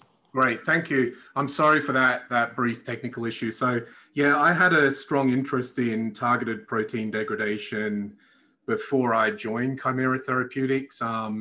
And, you know, as Ingo just said, I was developing some of the first oral estrogen receptor degraders at AstraZeneca. So that sort of tweaked my interest in moving into this field. So today I'm going to talk about kind of just very briefly two targets from Chimera, that is selective IRAK4 and STAT3 targeted protein degraders. And what I wanted to do was just maybe give you just a very quick intro. This is not a company, you know, kind of selling platform, but I just wanted to say what we're doing at Chimera because it kind of sets a context to the two targets that I'm talking about. So, you know, we're pioneering a new modality called targeted protein degradation. I mean, I think it's really special because it destroys proteins. It just doesn't inhibit them. That's what I spent most of my career on, inhibiting proteins. Well, I think it's really attractive as well. It does not require targeting of you know, small molecule active sites. And I think people forget that, you know, you only need to find binders. And, you know, if you understand the vectors and you can recruit the right E3 ligases, you don't need to be targeting active sites, which are like most small molecule drugs out there. And what's really nice about this modality and, you know, the formation of ternary complexes instead of binary complexes, you know, it's really a highly selective and targeted approach. And it's part of a reason why I got into it. But for us at Chimera, it can be used to drug previously undruggable targets like transcription factors. And we have a strong interest in transcription factors. And we have a pretty major program in STAT3, which I'm going to talk about. But where it's also interesting is targeting proteins where scaffolding functions are really important. And IRAK4 is one of those targets that I'm also going to talk about. So I'm just going to kind of present to you just very briefly our platform, which I could give a really large talk on, but it's only going to be one slide for today. So, you know, at Chimera, we've developed this platform, which we call Pegasus. It's allowing us to understand the relationship between E3 ligases and target proteins to essentially identify the properties that make a target both ligandable and degradable. And clearly, you know, all of those factors that impact potency, selectivity, and PK/PD. The real key components of this platform combine our understanding actually of the localization and expression of E3 ligases and combining that with our E3 ligase binders toolbox. So, you know, something which I won't be able to present today, Chimera is really interested in designing and discovering tissue selective E3 ligases, you know, which we hope to combine with sort of proteins of interest where, you know, maybe targeted by the small molecule approach has caused toxicity because of, you know, wide tissue distribution. So if you can actually identify an E3 ligase that's only present in the tissues that you want to degrade in and those tissues where you don't want to, we think this is going to be a really attractive approach and something which is probably differentiating from Chimera to other companies. So just a bit of an introduction to what we're doing and maybe an introduction to the targets that we're working on. So our pipeline's pretty rich. It's focused on addressing, you know, patient unmet need in both inflammation and oncology disease. And our initial programs target IRAK4, IRAKIMiD, and STAT3. IRAK4 is a pure degrader of IRAK4, whereas with IRAKIMiD, it degrades not only IRAK4, but some of the neo-substrates such as Ikaros and Ilios. And it's very, very unique that you need that sort of, you know, dual mechanism in IRAKIMiD to see activity in models such as DLBCL. Whereas for inflammation, you do not need to degrade these neo-substrates to see that activity. That is super interesting, and we'll talk about that probably at another stage. So these sort of diseases center on critical signaling nodes within the IL-1 TLR pathway, and also the JAK-STAT pathway, and I'm going to be talking about JAK. I don't want to talk about all of the other programs that we have, but we have a pretty rich pipeline of novel discovery programs. and pretty significant collaborations with both Sanofi and Vertex. It's worth noting the sort of collaborations that we have with Vertex focus essentially on degrader programs outside of inflammation and oncology. And as most of you know, if you're working on degraders, it's pretty much a disease agnostic platform, especially dependent on the E3 ligases that you're focusing on. So maybe just moving on now to IRAK4 biology and why we think a degrader rationale is superior to just inhibiting IRAK4 as a kinase, because there's a lot of IRAK4 kinase inhibitors out there already and some in the clinic. So IRAKs are key mediators of the TLR and IL-1R signaling processes, and TLR and IL-1 mediated signaling controls a diverse set of cell processes, including inflammation, apoptosis, and cell differentiation. Clearly, that is why we're working in sort of inflammation and also oncology disease. So upon binding of IL-1R by IL-1 family cytokines, MIghty88 is rapidly recruited to the receptor via this TR domain.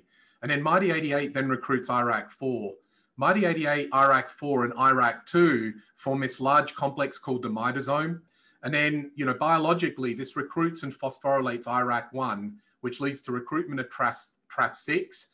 And if you go downstream, this leads to downstream activation of both JNK and this NF-kappa beta pathways. So what we know, and what we've at least proven here preclinically at Chimera, is that IRAK4 inhibition alone only actually targets the kinase activation pathway. And this does not impact the mitosome architecture. Degradation, however, removes IRAK4 completely. And this also removes the scaffolding function, which causes the mitosome to fall apart. And we at least have some preclinical data, which I'll share with you over the next few slides, showing you that this mechanism has a much more profound effect versus an IRAK4 kinase inhibitor, including clinical kinase inhibitors. So I'm afraid we can't share the entire discovery story to KT-474. So I'm just going to share you the data of our development candidate. So this is our development candidate called KT-474. It's a really potent and highly selective degrader of IRAK4. And the graph I've got here on the left-hand side is showing the degradation DC50 of about 2.1 nanomolar in human monocytes. On the right-hand side, these are the volcano plots I think you've seen in previous talks, where we look at the degradation of our degraders. And you can see here that KT-474 only degrades IRAK4 across 10,000 other proteins. And here at Chimera, we do these at concentrations 10-fold above the DC90. You'll see a lot of other places that they'll do the DC50 or the DC90, but we really go at 10-fold over just to really understand if this is a real pure IRAK4 degrader. And this is essentially, this molecule is a very pure IRAK4 degrader. So maybe just to share with you some data which has kind of convinced us and convinced others that KT-474 has shown superiority over other kinase inhibitors. And we've shown this in many, many in vitro inflammation assays. And the one I'm sharing with you today is this LPS, which is sort of like a TLR4 or an R848, TLR7/8, TLR agonist stimulation of human PBMCs. And what we've shown here with the data on the left-hand side and the right-hand side is that our degraders inhibit IL-6 at pretty potent levels. And at least in this setting here on the left-hand side, it is far superior to IRAK4 small molecule kinase inhibitors. What's also pretty interesting, it's data I'm not sharing today with you, but this trend also prevails and is very significant in also other signaling pathways such as TNF-alpha inhibition. So, this molecule also does exactly the same for TNF-alpha inhibition. And this does actually speak to the fact that IRAK4 degradation is a superior mechanism to IRAK4, at least in inhibiting cytokine production, such as IL-6 in human PBMCs. So what we also do, as well as just these standard in vitro assays, we look at phosphorylation events upon TLR activation using its flow cytometry technique. And we more or less look at this for most of our programs. And what you can see here is that KT-474, which I've highlighted in these black boxes, inhibits phosphorylation events downstream of TLR stimulation in human PBMCs. And this effect is far superior to an IRAK4 clinical kinase inhibitor, such as this Pfizer inhibitor, which is in the clinic. We've also profiled multiple other small molecule inhibitors of IRAK4 to show that this is just not unique between, two matched pairs. So how does some of this in vitro data, translate in vivo? We've run a lot of in vivo models for this IRAK4 degrader. And just today, I'm sharing with you this mouse psoriasis model, which is known as this amikimog skin mouse model. And what we've been able to show with this degrader is the oral administration of 474 at either 30 mg per kg or 100 mg per kg in this skin mouse model of psoriasis. What you can actually see is a significant decrease in skin thickening compared to the vehicle, which is kind of in gray on the left-hand side. And this is also very comparable to topical corticosteroids, which you probably are well aware are sort of, standard of care and standard of treatment for psoriasis. So we're seeing, at least at this 30 mg per kg, a lot more significant impact in being able to reduce this ear thickening. What we're able to also monitor in these models is the level of IRAK4 knockdown. And as we're going in vivo, we tend to look at multiple tissues. So we look at skin and spleen here, and we're able to achieve 60 to 70% knockdown of IRAK4 in both skin and spleen, which is really interesting, which is giving us this sort of impact in this model here. So we've dosed 474 now into both rat and dog 14-day non-GLP studies, and we've also undertaken PK/PD studies. And what we've seen here is almost complete knockdown of IRAK4 has been demonstrated across multiple tissues and multiple doses, even as low as 10 mg per kg in dogs. And just to let you know, this compound is very well tolerated, up at 600 mg per kg in rats and up to 100 mg per kg in dogs. And this data has given us a lot of confidence about the potential of this compound to progress into the clinic. And we will be dosing this compound into the clinic in the first half of 2021 for patients suffering from hidradenitis suppurativa. So now very quickly on to STAT3. This is our true sort of undruggable target here at Chimera. And just a bit of brief background on STAT3. It's a transcription factor member of the STAT family, and a little bit about the biology. In response to cytokines and growth factors, STAT3 is phosphorylated by the JAKs, upon which STAT3 forms this dimer. This is then translocated into the nucleus and binds to DNA to regulate transcription.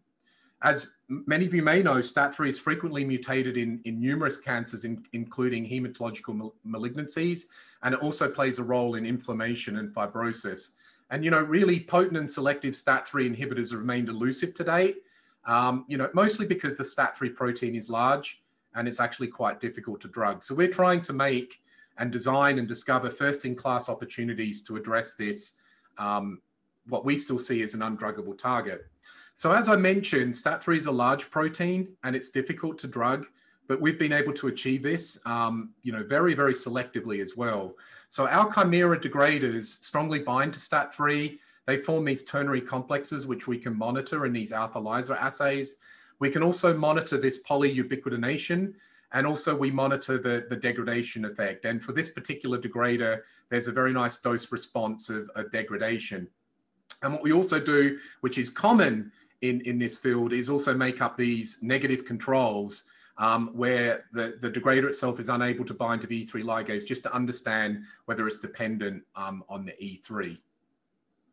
So just on this next slide, I'd like to show you that KTX-201, which is one of our most advanced compounds, causes rapid potent degradation of STAT3 in these hematological cell lines, SUDHL1 and SUPM2. So in addition, KTX-201, we've proven that it represses growth also in these cell lines. And, plots that I've shown you previously for IRAK4, this also demonstrates very selective degradation in both human PBMCs, which we see as sort of like our healthy tissues, and a hematological cell line, SUDHL1. And what's really interesting is that this is a very selective degrader versus all other other STAT family members, which was kind of shown up in blue in these two graphs. So 201 causes rapid, potent, and selective degradation of STAT3 in multiple cellular systems. So this is some data I've been sharing for the first time, or I shared it for the first time at the last conference I spoke at. So, most people think protein degraders are large, very lipophilic, maybe not soluble. This is very different for this particular molecule. So KTX-201 is actually highly soluble. I mean, we're seeing up to 30 mg per mil in aqueous media at pH 7.4, which is quite remarkable. This is a particularly stable degrader in multiple species, so human, rat, dog, and monkey. And we've been able to dose this to these species and see very low clearance, moderate half-life, driven primarily by a low volume of distribution, which makes this molecule very attractive to be dosed by the IV route. So just a little bit about mechanism. In SUDHL1 cells, we've shown that 90% degradation is necessary to induce SUDHL1 apoptosis and inhibit cell growth inhibition, which is here on the left-hand side. We've also undertaken these sort of washout experiments, whereas at 48 hours, you'll see 48 hours of this sustained degradation is required for SUDHL1 cells to commit to death. Whereas at 24 hours, which is this upper right-hand side, you'll see that the cells have not fully committed to death there. And maybe the last few slides here, in vivo, we have actually dosed this compound to an SUDHL1 mouse xenograft model just once a week. And you'll see on day 1, day 8, and day 15 that we've dosed this molecule, there's a very nice dose response and significant anti-tumor activity. And we start seeing significant tumor regression at 25 mg per kg, which is this red line here. At 50 mg per kg, this is a complete response from this degrader across all 8 animals, with no further tumor growth seen after dosing on day 15. I think I'm running a little bit over time, so I'm just going to probably just very quickly go over this slide and then conclude. So here at Chimera, we look at PK/PD, and I think this is extremely important, especially in vivo setting, because in vitro does not always correlate to in vivo. So this is the PK/PD data at 5 mg, 10 mg per kg, and 25 mg per kg. And just let me orientate you to the plots. On the y-axis on the left is concentration in micromolar. On the right is, and the y-axis is STAT3 PD in tumor. The open dark circles is plasma PK. The filled dark circles is tumor PK. In orange are the STAT3 levels. Maximal degradation of STAT3 in tumor occurs at 24 hours post-dose at all of these doses. What you'll see is that maximal degradation of greater than 90% was actually achieved at this 25 mg per kg dose, which we've actually seen those tumor regressions that you saw on the previous slide. But as you can see for the 5 and 10 mg per kg doses, there is not a sustained degradation. You see it at 25 mg per kg, but you see this very quick recovery of STAT3 levels at 5, 10 mg per kg. So within the limits of error, we're also seeing at 90% degradation for about 48 hours can lead to significant regressions in this tumor xenograft model. So just to end, I hope I've shown you that IRAK4, I'm just going to briefly go through this. IRAK4 degradation is superior to inhibition, and I hope I've shared that with you over the last few slides. Chimera's also developed some really potent and highly selective STAT3 degraders, and I hope I've shared with you that STAT3 degradation of 90% or greater leads to this apoptosis induction mechanism, and we've been able to show that cancer cell death within 48 hours, both in vitro and in vivo. And I'm sorry, I think I've gone a few minutes over, Ingo, and I apologize for that. Don't worry, Chris. So we will just add a few minutes at the end to still be able to cover some questions. So there are some questions in the Q&A box, but we will head on to the next speaker and then come back to Chris, as we'll do to Nico in the roundtable discussion. So our final speaker of this session will be Lindsay James. And I think it's fair to say that there can't be an SGC sponsored event without dedicating a full presentation to epigenetics. And I'm very happy that you accepted our invitation. So Lindsay from the University of North Carolina has been working on chemical probes for epigenetic targets for a number of years. And today she's going to share with us a story around using some of these probes to degrade targets. So please. All right, thank you, Ingo. Safe to assume you can see my slides okay? Yes. Okay, let me know if not. Yeah, I'm really thrilled to be able to wrap up this webinar today, and I appreciate the invitation from the organizers to participate in what's been a really fantastic morning, and I've so enjoyed listening to the other speakers today, and I know we are running a little behind, so I will do my best to get through this quickly. So my lab is largely interested in chromatin, as Ingo alluded to, specifically post-translational modifications of histone proteins that serve as key signals for the regulation of chromatin structure, as well as DNA accessibility and therefore gene expression. So there are three key classes of proteins or chromatin regulatory factors that intimately work together to regulate these post-translational modifications. There are the writers that enzymatically install post-translational modifications, the erasers that remove those post-translational modifications, as well as the readers that recognize these post-translational modifications through protein-protein interactions and often bring along catalytic function through larger protein complexes that they recruit. And so the problem, the reason we study these classes of proteins is that in recent years, it's become abundantly clear that the dysregulation of epigenetic regulatory factors is an emerging hallmark in disease, particularly in cancers. And so there are examples of a disease-associated overexpression, mutation, translocation, or aberrant recruitment of these proteins, which regulate the epigenome. And so I clearly don't have to go into the details of chemical probes with this audience, but our solution to this problem is coming up with small molecule tools to really achieve three things: to increase the biological understanding of the targets, to validate novel targets for drug discovery, and then think about potentially developing new therapeutics. And so specifically, our expertise is in methyl-lysine reader chemical probes. And this is a family of proteins that read or bind methylated lysine residues through protein-protein interactions, very similarly to how the well-known BET bromodomains, which we've heard about, read acetyl-lysine. And so these methyl-lysine reader domains generally bind both a specific lysine residue, as shown on the right, within a certain histone tail, and they also often have a preferred methylation state, so that might be mono-di or tri-methyllysine. And again, although these domains don't necessarily have enzymatic activity themselves, they're often part of larger proteins or protein complexes, which are able to alter the PTM landscape through enzymatic activity. And so we think that, although we've had a good bit of success developing chemical probes or traditional small molecules for some members of the methyl-lysine reader family, we think that for a number of reasons that this is an ideal target class for PROTAC development. So first, methyl-lysine readers are generally large multi-domain proteins, and in advance, without specific point mutations and elaborate genetic studies, we often lack knowledge of the best domain to target with small molecules in order to elicit the desired biological effect.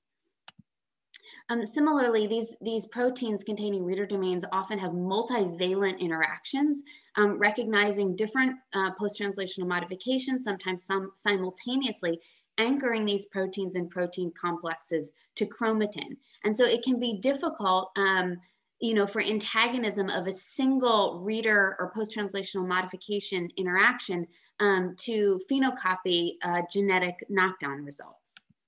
Methyl-lysine readers are often difficult drug targets for many reasons. They don't often have this deep binding pocket, and they often recognize histone proteins through surface groove interactions. And so often traditional approaches that require high target occupancy have been challenging.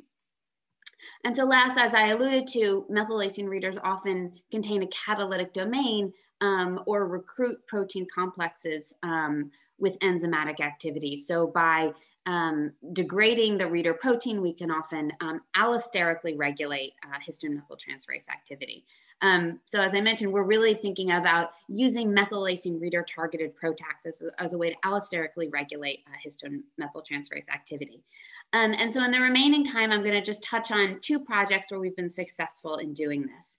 The first was led by Frankie Potchwood, who is a former postdoc and now a postdoc at SGC UNC.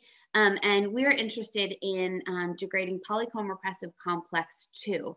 Over about 10 years ago, EZH2, the H3K27 trimethyl methyltransferase, was shown to be overexpressed, and gain-of-function mutants were identified in a number of different tumor types. So we and others have looked at chemical probes that block EZH2 catalytic activity and lead to a loss of K27 trimethyl. And a number of these compounds are currently in the clinic. About 5 years ago, it was shown that EED allosterically regulates EZH2. This is a methylation reader domain which recognizes the product of EZH2 catalytic activity. So it binds H3K27 trimethyl. And again, chemical probes that block EED are able to reduce H3K27 trimethyl. And so Frankie was interested in taking a protein targeted degradation approach to see if we're able to degrade a single or multiple members of PRC2. And so I'm not going to go through all the medicinal chemistry, but she identified UNC6852, which has this short alkyl linker linking an EED ligand, EED226, or a close analog to a ligand for VHL. And we produce both active and inactive compounds by just altering the stereochemistry at the hydroxyl on the proline. And we were able to show that 6852 in HeLa cells degrades all key members of PRC2, so EZH2, EED, and SUS12, even though we're just targeting VHL through an EED ligand. And we moved next into a more relevant DLBCL cell line where that contains an EZH2 mutant. And this work was published earlier this year in Cell Chemical Biology, so I won't go through all of the details, but we do see in this cell line, we see a dose-dependent response of EZH2 degradation as well as EED degradation and SUS12. And this degradation leads to a loss in methylation over time, similarly to the small molecules, as well as a anti-proliferative effect in DB and Pfeiffer cells. So we think that PRC2 targeted degraders may be attractive as a complementary strategy to the compounds that are already in the clinic, somewhat due to the potential to overcome acquired resistance that's been observed with EZH2 inhibitors. And also this was the first example of targeted degradation of a methylation reader protein, as well as an entire protein complex. And while we hadn't intended to pursue this too much further, while we were preparing the publication, Frankie did make a few more compounds. And she made these compounds containing cycloalkane, cyclic, these cycloalkane linkers, both in a cis and trans conformation. And we were really intrigued to see that only one of these two conformations was able to degrade the components of PRC2, kind of reiterating that subtleties in these linkers, which we've heard a bit about, can really influence degradation. We were also excited to see that this next generation compound had really potent DC50s below 50 nanomolar, and at lower doses seemed to be more effective at reducing methylation than our first generation compound. And so we're currently thinking about how to better understand some of these subtle differences in degradation, these subtle differences in structure, and how it leads to a drastic difference in degradation. And so this is a work in progress, but earlier this year, we published in collaboration with Stephen Fry an assay to look at permeability of bivalent chemical degraders. And so we kind of first turned to this to see if we could assess the permeability of these two degraders, as this is a requirement for effective degradation. And so briefly, the way this assay works, it was initially published by the Kritzer lab at Tufts. And there's a halo tag anchored to the mitochondrial membrane. And you first treat with a chlorotag labeled molecule, so PROTAC of interest. This is a pulse chase assay, and then you chase with a chlorotag dye. And so therefore the fluorescence intensity is proportional to the amount of the unreacted halo tag and inversely related to penetration of the chlorotag molecule. And so we can just look at these relative CP50 values to look at the concentration at which 50% of cell penetration is observed.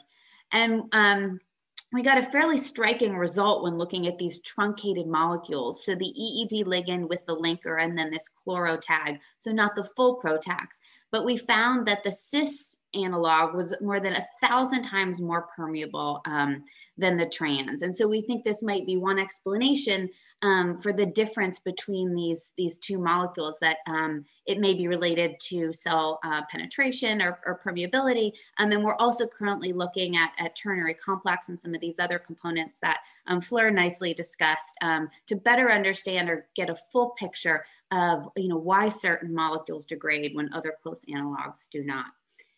And so from here, I'm going to switch gear and just briefly talk about one other protein that we're interested in. And this is NSD2, which is an H3K36 dimethyl reader and methyltransferase involved in multiple myeloma.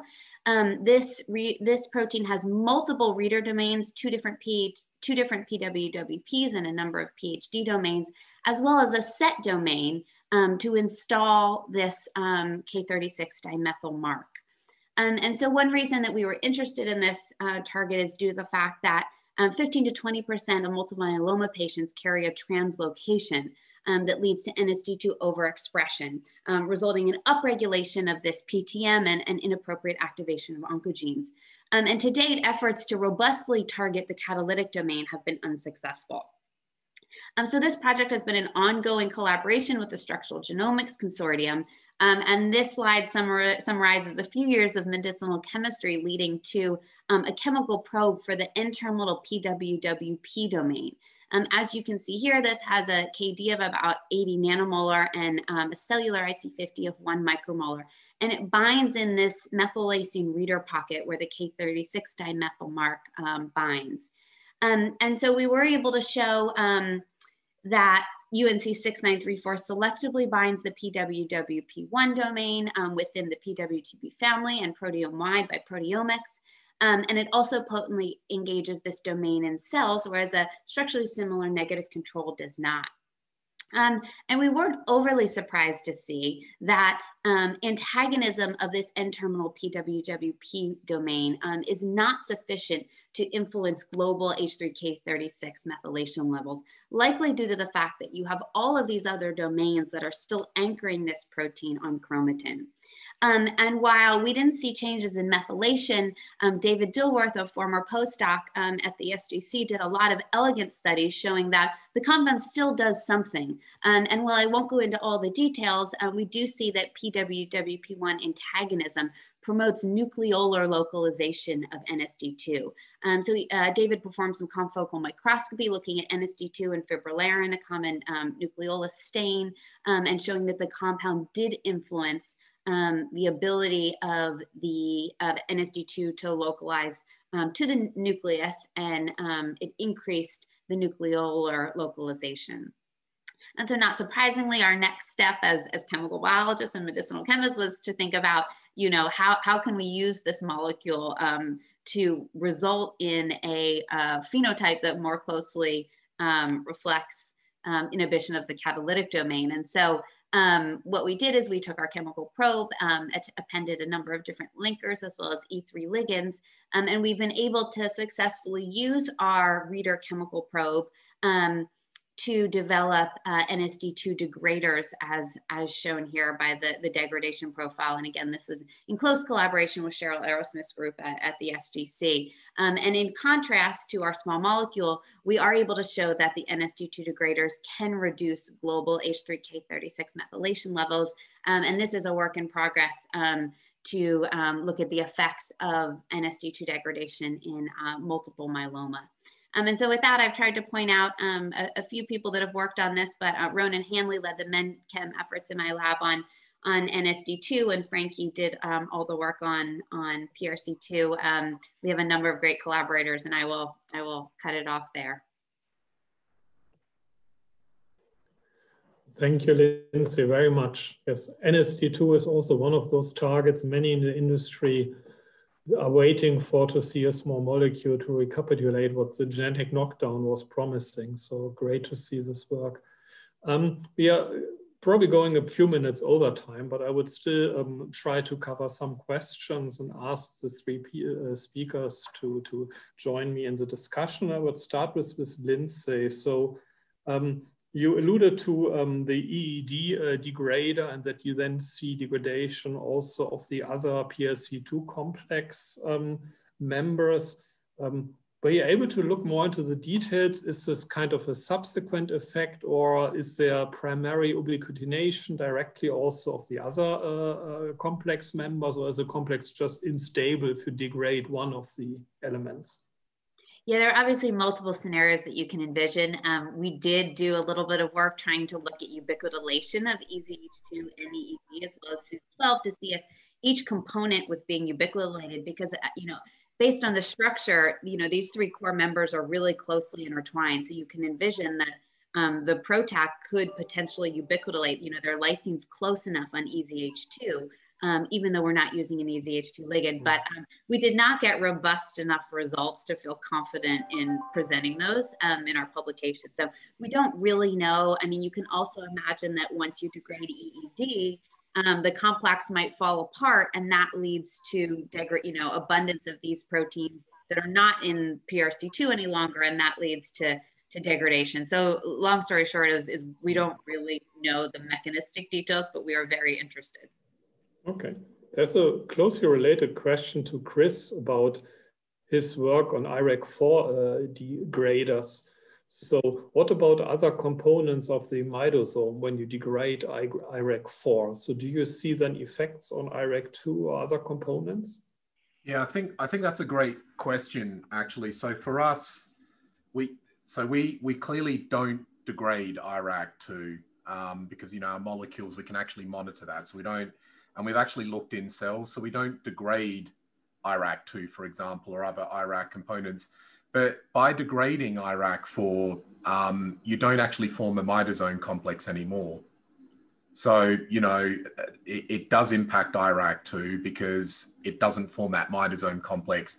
We haven't actually monitored IRAK2 levels. We mostly focus on IRAK4, but if the question is around, do you impact IRAK2? Yes, of course, because, the biological mechanism, is recruiting to form a imidazole. MID88 forms this imidazole complex. If you remove IRAK4, you can't form a imidazole complex anymore. Let's follow up with another question to you, Chris. So it's probably the $1 billion question for many in the field. So what level of binding affinity do you like to demonstrate before progressing to develop a degrader? Yeah, that's a great question as well. And I wish I could give a straight answer and give people a number. We've had different experiences. We're working across a lot of novel E3 ligases now. And before I start with some numbers, because I can kind of give you a feeling of some ranges, I think it's really important before you embark on E3 ligase or novel E3 ligase drug discovery that you have in your arsenal sort of assays to measure ternary complexes. You have assays to measure ubiquitination, and obviously you have assays to measure degradation. I think where people get stuck in this field is that, that they'll either make ligands for a new E3 ligase, make a degrader, and then go straight to a degradation assay and go, gee, we're not seeing degradation. And that's, I would say that's a really big error in this field that you should be monitoring. You should be looking, so with E3 ligases, we've had mixed experiences.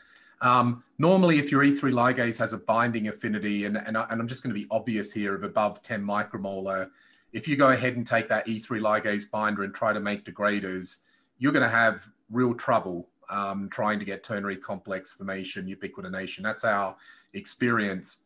But if you can make binders that are sort of sitting between the 5 and 10 micromolar range, and when I say binding, I mean, that could be anything. That could be sort of like an HDRF assay, for example, or even SBR binding. There's lots of ways that I'm sure everyone here knows that you can measure binding. But if you're in that range, it can be a good green light to at least make some probe molecules. But again, I'm going to go back to the point of ternary complex formation, ubiquitination. With linkers, you can really design, and we've seen this on our IRAK4 and STAT3 program, depend on how you design those linkers and, whether they're constrained or flexible, you can see dramatic impacts in degradation and ubiquitination. Here at Chimera, I'd say it's more a rule of thumb. We like to get between the 1 and 5 micromolar in binding, at least for E3 ligases, at least in that range, before we would embark on making degraders. But again, I wouldn't want to write in a journal and say that that is absolutely the rule. But again, I would reinforce you need those kind of ternary complex formation assays. You need to understand whether your E3 ligases are actually got cell activity as well. A lot of people are making molecules that don't actually get into cells. So, having you know, those nano-Brett assays, which we use here to understand cell target engagement, is really important as well. And I know that's a long answer, but it's a complicated question. I think just coming out with a number is probably not the right way to answer it. I think it's a question we are all struggling in this field, and also maybe not overdoing it, because I think we more and more understand that you want to have some wriggle room also for the ternary complex to form. So if you end up with too strong binding on both ends, it may also be not productive in the end. Several questions for Nico, and I will start with one. Is there something special about the cooling ring ligase for a family, or is it more a coincidence that the majority of glues seem to come from that family? I think that's a great question. So you're talking to the head of the Cal4 ligase fan club, so the answer will be very partial. Obviously, target degradation works with ligases other than Cal4. But I think what's the closest proxy to targeted protein degradation is viral hijack, and that also works with other ligases than Cal4. But it mostly, the examples I know are mostly cullin ring ligases, and again, in these cases, Cal4 is among the top hits. So the advantage that Cal4 has over other ligase systems is that the DDB1 arm is kind of flexibly attached to the cullin ring ligase and can probably scan a larger range of sites. So you usually think that lysine accessibility is not the biggest problem in this space, and particularly not for Cal4s. Maybe that's why it's not a problem for the things that we touch. So I think the Cal4s have the added advantage of having a larger range of ubiquitination hot zone to go and target lysine. So that could be an advantage. So I think they certainly work well, but they're not the only ones. But I'm pretty sure they're pretty high up. It's no coincidence that thalidomide and other drugs work with Cal4s. Maybe a related question would be around the physiological role of those E3 ligases. Do you expect that at some point in time we will find some primary human metabolites acting as glues? Yes, I do, and we're looking for that. So when Ebert and I talk about, we feel like Arab waiting for the white whale, I think, but I'm looking at plants, which is the best thing to look at in this case, where there are 10 plus metabolites that mostly target ubiquitin ligases and mostly degrade transcription factors. Yes, it would be very interesting to find that. And I'm sure it's out there, we just haven't found it yet. I'm aware that we are running over time, but I would still like to take one more question for Lindsay. So there's a question about why did you choose NSD2 over NSD1 or NSD3? One could even extend the question. There are probably some more of these proteins from epigenetics with unfulfilled promises. So where would you recommend to go next? Yeah, thank you. I was just trying to answer that in the chat.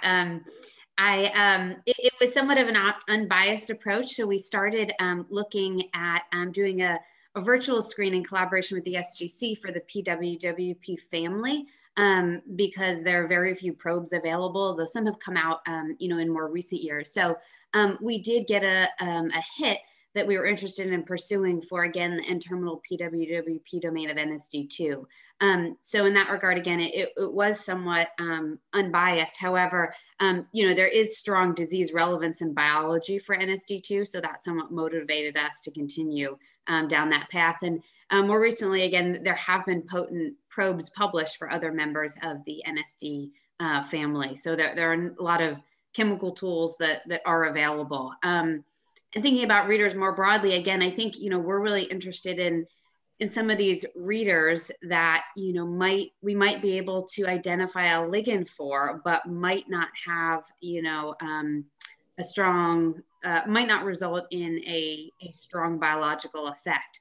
But knowing that they regulate other enzymatic activity or contain, set domains or enzymatic activity within the same protein, it might be a way to, allosterically inhibit these these enzymes when inhibitors for the catalytic activity are not currently available.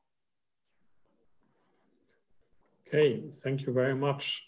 So it's already quite late in Asia. It's getting late in Europe, and the colleagues in the US still need to get some work done, I guess. So all that remains for me to do is thank again 6 excellent speakers in this packed session. Thanks to a lot of great questions, and don't miss out on the next webinar in this series. So it's going to be on the 11th of January, focusing on computational and AI methods. So also a quite hot topic. But until then, so most importantly, enjoy your holiday season, stay safe, and then see you soon in 2021.